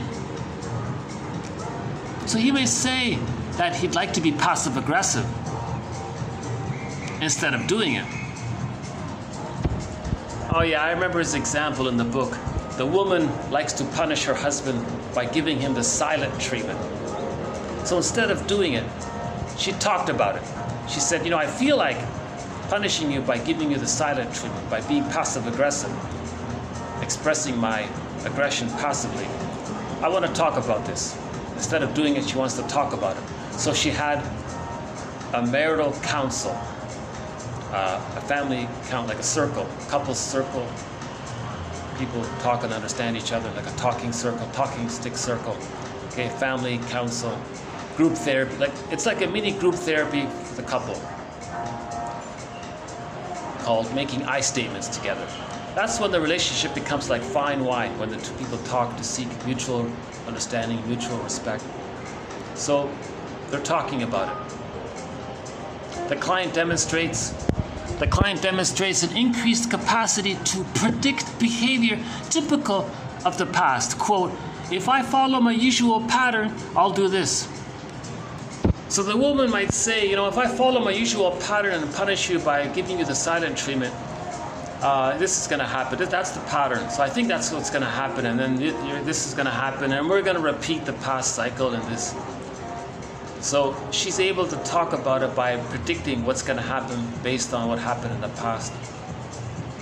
Now as healing takes place, gratitude starts to enter into the psychological picture. They're grateful to do this work. They're grateful for this self-learning. Internalization of the therapist. Now there's a new object relations unit within. There's a unit within of representation of the self that is seen and accepted by a representation of the other. Now the other is the therapist, but there's now a psychic structure, a new relational unit inside. Not just the units of shamed self, shame, rejecting mother, loved self, if they comply with mother's conditional love, saying, if you're regressed, then I'll take care of you. If you're autonomous, I'll punish you.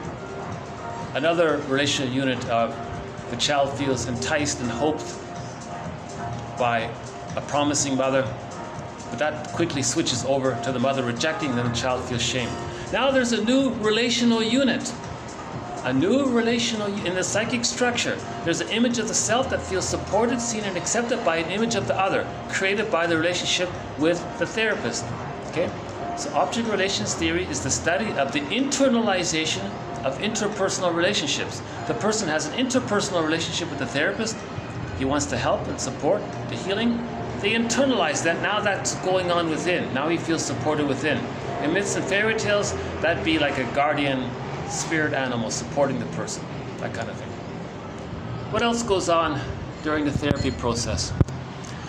The client is a little more detailed when they give explanations, right? There's new, right? The memory is coming. They're more detailed. They're getting more memories. New information is coming up.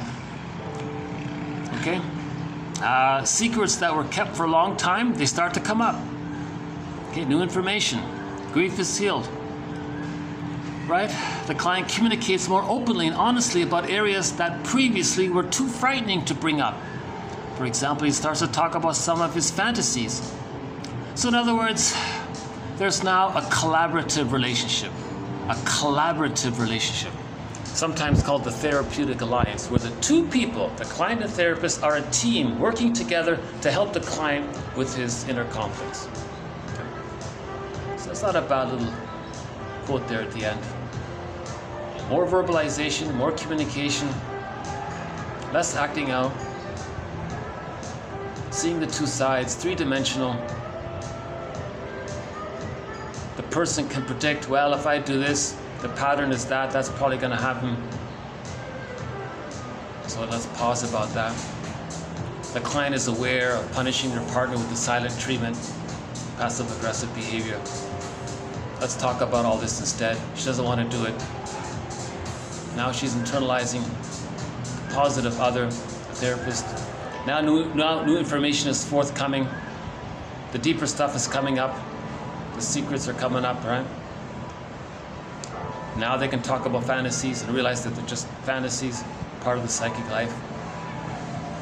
So this, now there's a collaborative relationship. Once there's a collaborative relationship, they grow quickly. The healing really accelerates. In the beginning, there's a lot of testing and that kind of thing. You know, what is it here? 5:54 p.m. here. It was my first time to do a video during this time here, but I kind of like this. Yeah, it's nice here now, yeah.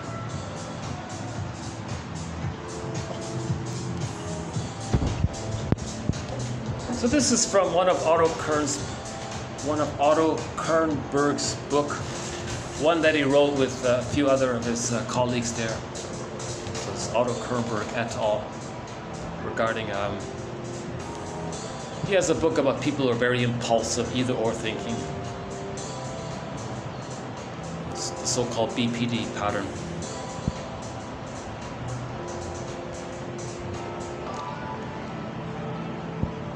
Actually, we don't have too much developed on the BPD pattern. That's still an undeveloped thread. The narcissistic pattern is quite well developed. The schizoid pattern, Iago, the unhealthy five on the Enneagram, that detached one, because of Guntrip, that's a little bit developed.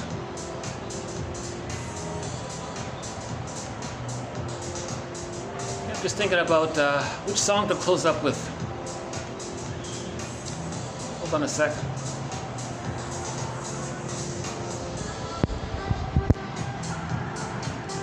Gabrielle, Dan McCafferty, Wong Fei,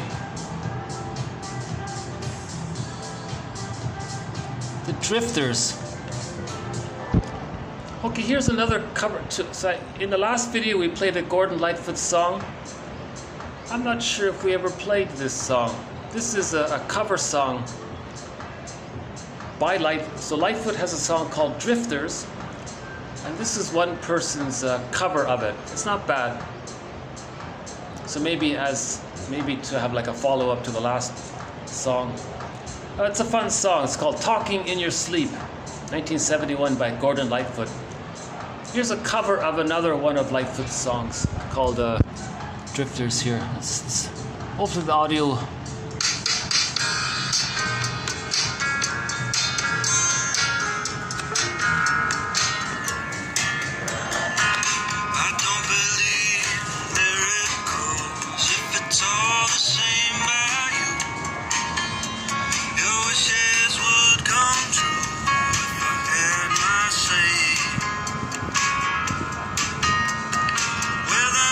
Right or wrong, the word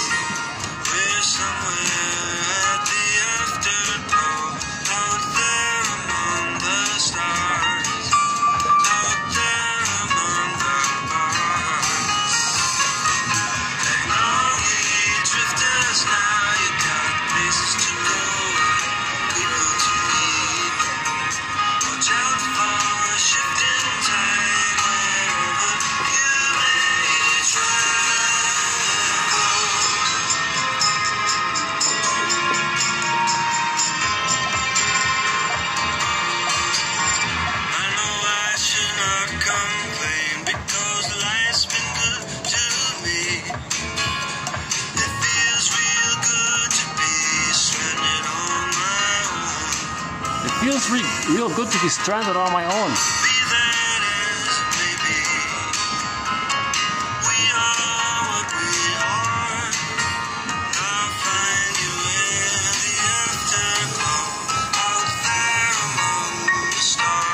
Here's a drifter.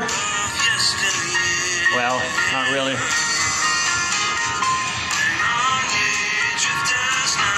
Free the yellow bird. That bird reminds me of the movie The Gods Must Be Crazy 4. His mission, Ixal, what's his name? Ixal? Shisal? I forgot the bushman, the Kalahari bushman. His mission was to free the yellow bird. I just remembered that, yeah. Free the yellow bird.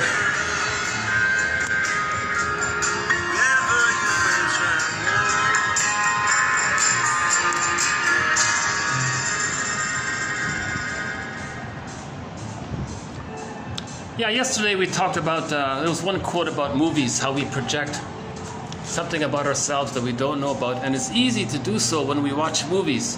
So maybe if we watch a comedy film like that one, The Gods Must Be Crazy 4, also known as Crazy Hong Kong. It's a tribute to the franchise, The Gods Must Be Crazy. So the bushman, what's his name again? Ixal, Shisao? Ixal? Is that right? I'm not sure how to pronounce his name. A lovable character, yeah. So he's very innocent, right? He lived in a desert all of his life. Suddenly he's in Hong Kong.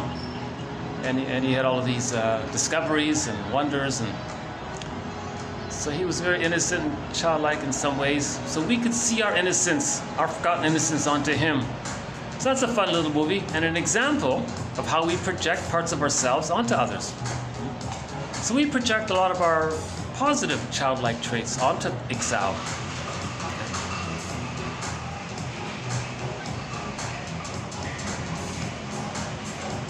Yeah, I remember that line.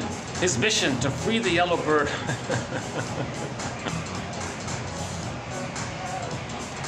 So that's not a bad movie, right? I think that's my favorite sequel.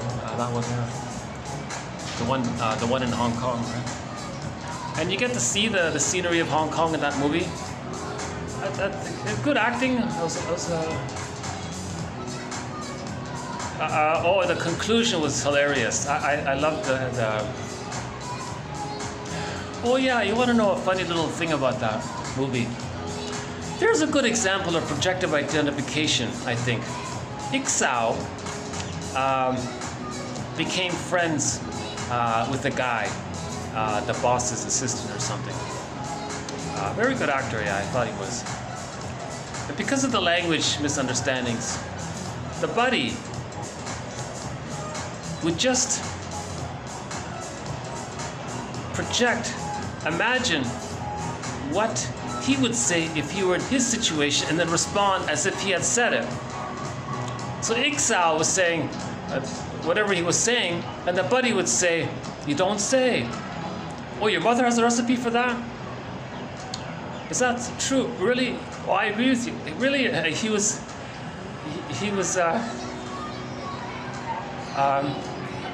injecting something that he would understand that he said and then reacting that way. So he was creating. I think it's an approximate example of projective identification. The buddy was imagining Ixal saying something that he would like, so he could respond in a likable way, because that's what he wanted, right? Something like that. So that's another topic, yeah? Projective identification. Okay, let's end up with a more upbeat song here. Hold on a sec. That song was okay. The Drifters there. I think I had enough of Gordon Lightfoot for a while. Let's I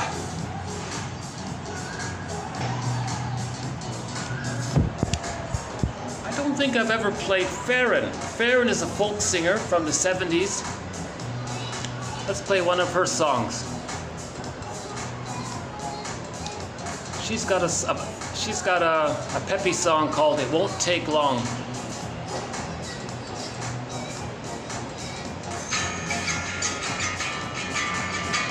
Maybe it's a bit of a protest song kind of thing. Farron, underappreciated singer. They said some men would be warriors, and some men would be kings, and some men would be owners of land and other man-made things.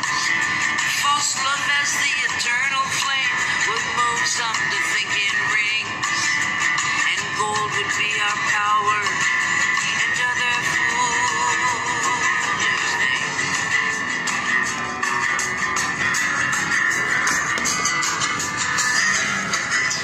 Now, on second thought, let's just play some good old classic rock and roll. Hold on a second. When you dream of liberty, must not yourselves be Top Benatar. before you get the plea for freedom, you have agreed to be in rule.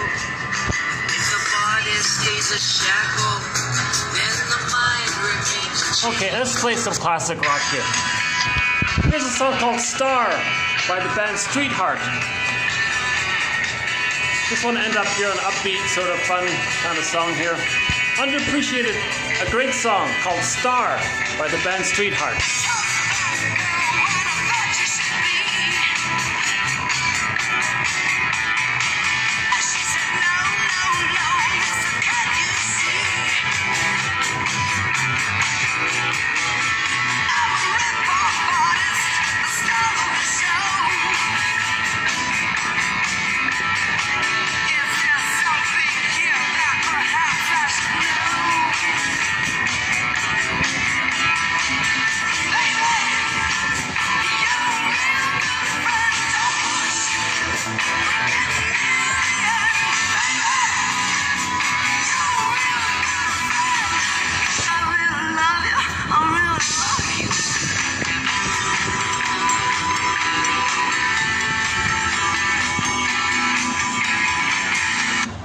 Oops.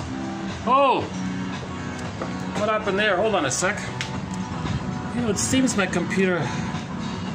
Yeah, no, little tech issue there. Okay, that's okay, we'll leave it there. That was a part of the song, "Star," by the rock band Streetheart. I think that's on their debut album, I believe. Under Heaven, Over Hell. Under Heaven, Over Hell. So let's have the ambivalence. Let's not have the extremes. So let's be both and, right?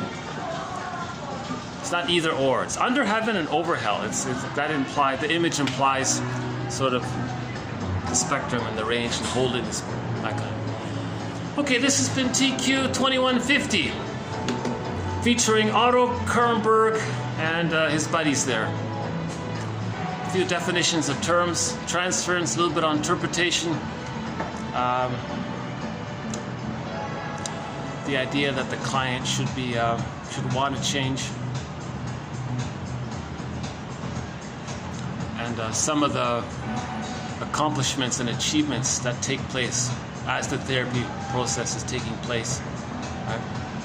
And there were a couple of, there was one, I think one pretty good example of an interpretation there in that batch. We'll see if we can have some, we'll probably add some more Kernberg quotes. He's around. He's in his 90s at present.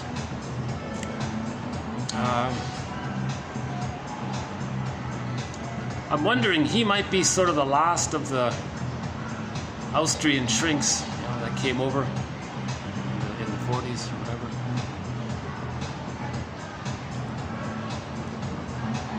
Edmund Bergler was one of the Austrian shrinks that came over. Edmund Bergler. Now this Dreikus guy also. Austria really produced a lot of... Hungary, Austria, and Germany. They produced what feels to me like 90% of psychoanalysis. They were really on it, weren't they? Right? I mean, they were really interested in this topic. Once again, there's no Freud in 1001 Windmills of the Mind, simply because I can't read German. sadly. I equate the English translations of Freud in a similar way. Whoever it was that talked about the way Jung writes, it's a distortion. I once took a paragraph, twice I did. I took two paragraphs from different topics of the English translation and just took the original German and put it into Google Translate. Okay, yeah, they're really confusing people and taking people down red herrings and misleading people. I think the English translation is probably more unhelpful than helpful. I don't know. No, it's probably ultimately helpful because it piques people's curiosity to correct the nonsense of the translation. And, Karen Horney is good in clarifying Freud's mistakes. Basically, object relations theory is sort of an advancement, a progress, an update to the original psychoanalysis that was started. So maybe it was a stepping stone to have convoluted English translation of Freud, but maybe the original German is what kept things going. Maybe the English translation was an attempt to block the distribution of soul healing. Remember, the plunder system doesn't want people to be tolerant and caring. The plunder system wants the prejudiced personality in order to plunder. The plunder system wants people to have a us versus them mentality. That's a traumatized mentality. The us-them mentality is a sign of the traumatized psyche, a very traumatized, abused psyche. The baby was severely abused if a person ends up with the us versus them mentality. Us equals them. We're all victims of the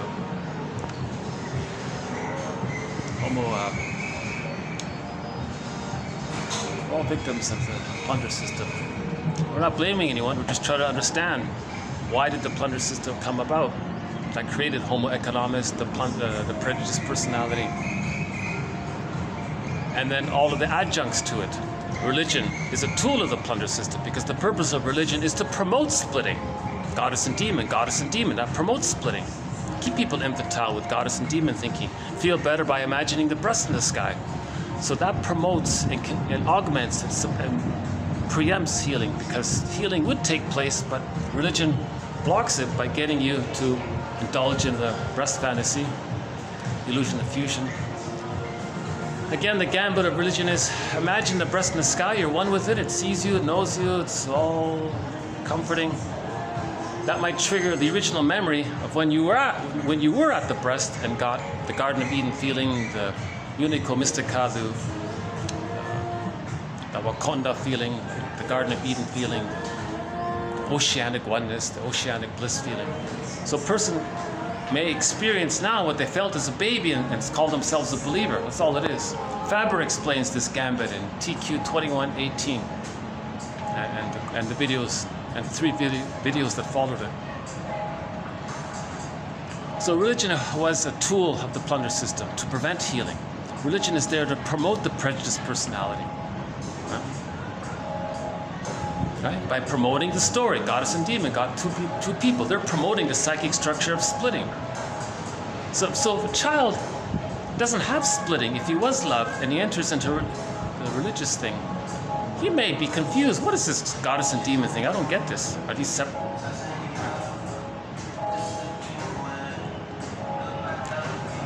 We have a quote where the kid did get a secure attachment style. He went to a school that was training children to be prejudiced. Jane Elliott says, if you graduate high school and you're not prejudiced, it's a miracle. The school system promotes prejudice, unfortunately. So that's another adjunct to the plunder system. Religion is there to promote the prejudiced personality. The schooling system promotes, maybe now it's a little better, but listen to Jane Elliott, you'll get an idea about that. And we see it in the culture everywhere. The media is prejudiced. PR companies can be extremely highly prejudiced to promote as an adjunct of the plunder system, right? Promoting the us and them mentality. That's Burglar says people in the PR advertising. He was talking about advertising, but PR I would think is the same. He says people in the advertising PR, that whole field. He says these people have a real grudge against their mother, whom they project onto the world. Now they're attacking the world. They don't care about others because they're really trying to express their anger at the mother, but they project the mother outwardly and they're not aware of it. So in other words, yeah, there's a quote from Projector, from Edmund Burglar. He says that PR people, advertising people have a contempt for humanity. So you look at the advertisements, they're very patronizing and infantilizing. Some of it's pretty... So yeah, check out the work of Edmund Burglar, one of our mentors. He wrote in English directly. So Edmund Burglar is the #1 most prolific author of psychoanalysis direct into the English language. 24 books, 300 papers. Several of our threads are based on the work of Edmund Burglar. Negative magic gesture being one, psychic masochism being another one, and a couple of others. We talked about his book, The Psychology of Gambling, Fashion, Money.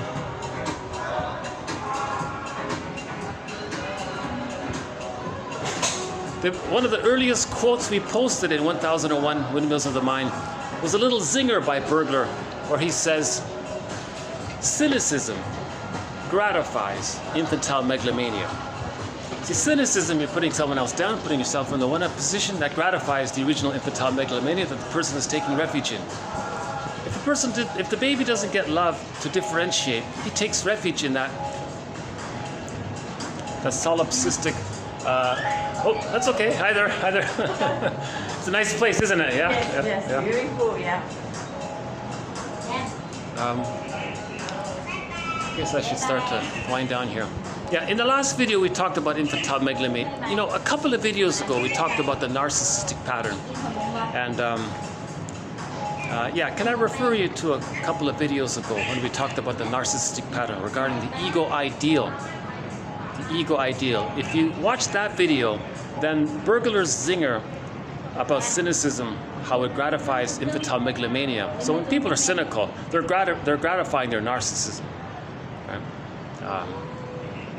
Trying to maintain the oneness they have with themselves, but the other is them. They're still fused, or they want to be fused, and they're stuck there. They didn't differentiate.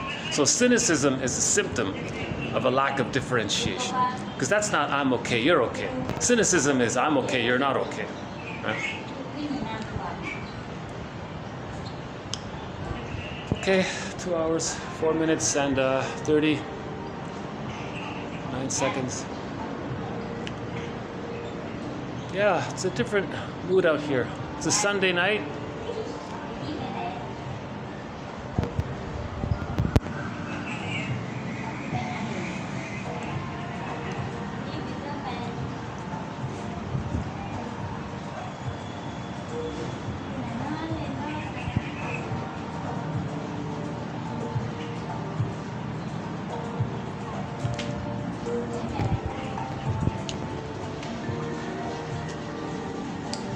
Yeah, I was gonna play the theme song to 1001 Windmills of the Mind, Katja Epstein's German rendition of the song Windmills of the Mind.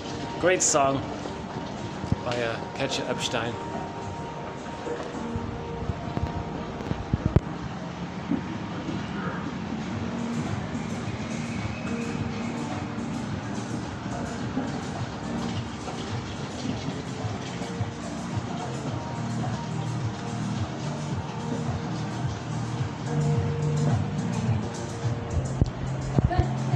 Well, I know I'd like to say a little more, but I feel like maybe I should be moving on here.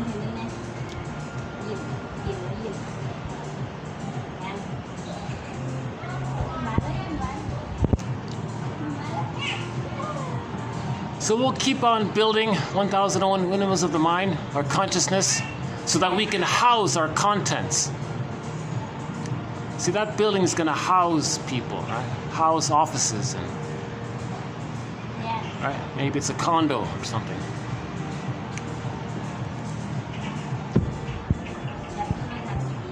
So these quotes are like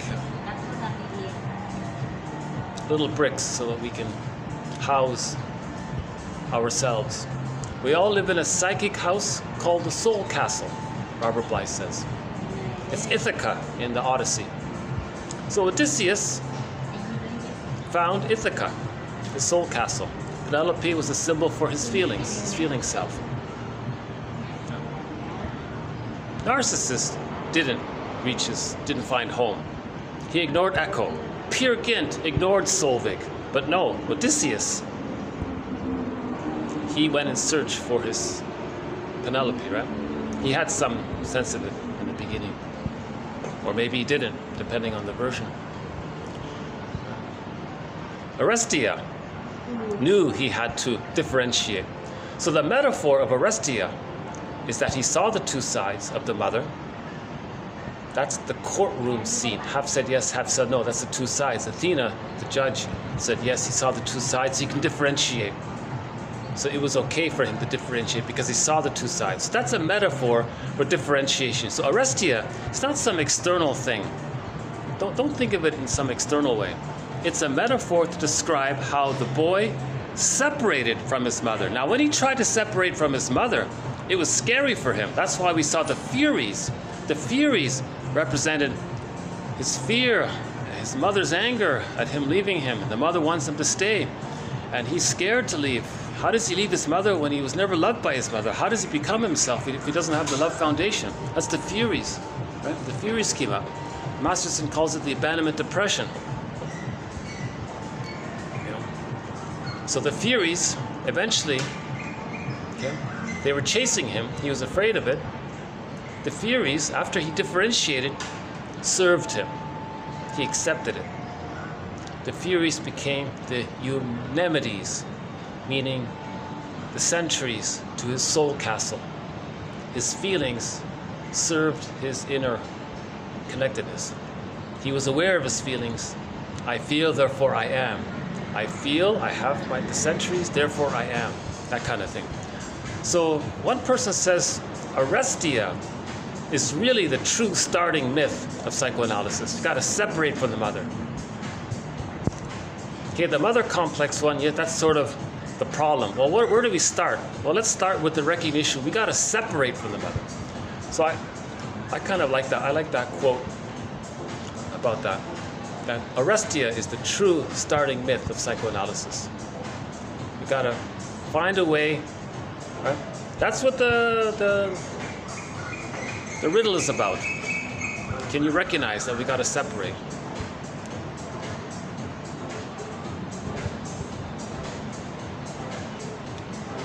Anything else? Any moon here? Hey, where's the moon? Shouldn't there be a moon out here somewhere?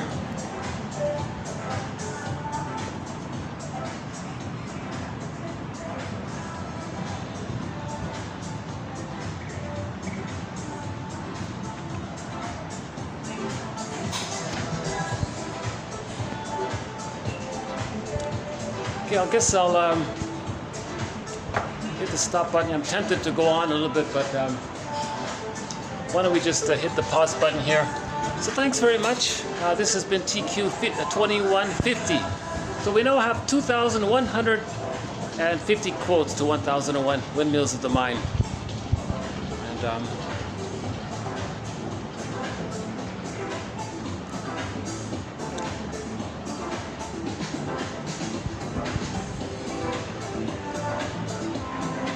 so yeah, Otto Kernberg, you know, he represents some diversity in a psychoanalytic perspective. He's helpful. See, I think there's a good example of accepting Otto Kernberg. It's not an either-or thing. He's partly helpful. He's partly frustrating. Can you accept the two sides? I must confess, in the beginning, I couldn't really. I thought, oh my God, this guy. he's a very guarded guy, and he's very resistant to. Well, why don't we accept the ambivalence of that? So what? Everybody's guarded. Everybody has defense mechanisms. So he has this personality. He's traumatized, right? And he's being helpful at the same time. So I've now developed more of a three-dimensional perspective of Otto Kernberg.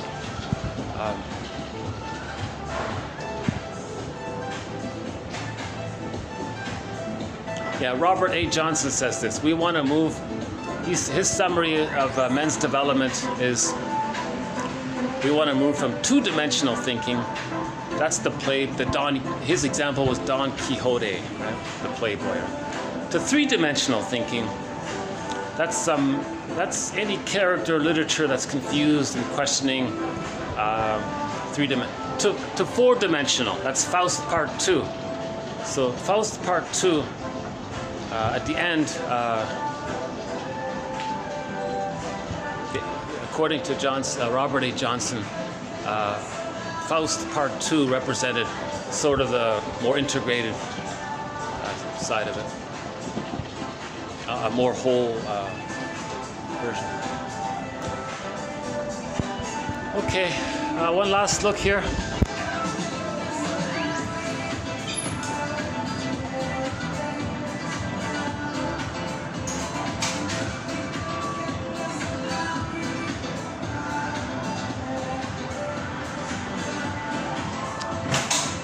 Thanks again, and I'll see you in the next video. And we'll be adding quotes to all of our various threads. 50 threads, 50 topics, 50 chapters, e-booklets. We'll be adding quotes to all of them. And we have some threads that are undeveloped. The BPD one, that's undeveloped. We have some possible new threads starting in the future, but for the moment we have 50 threads right now. And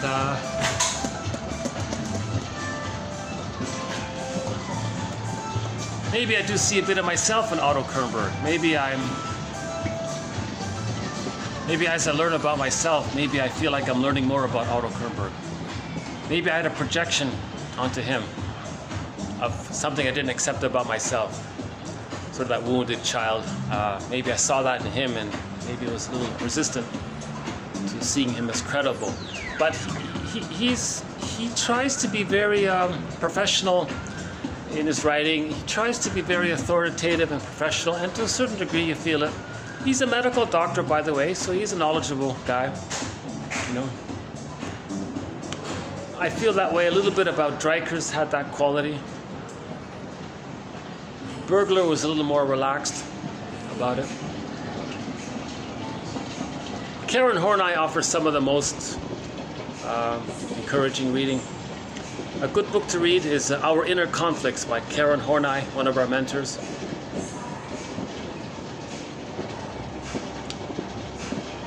Okay, I'll definitely hit the pause button now. So thanks very much. See you soon.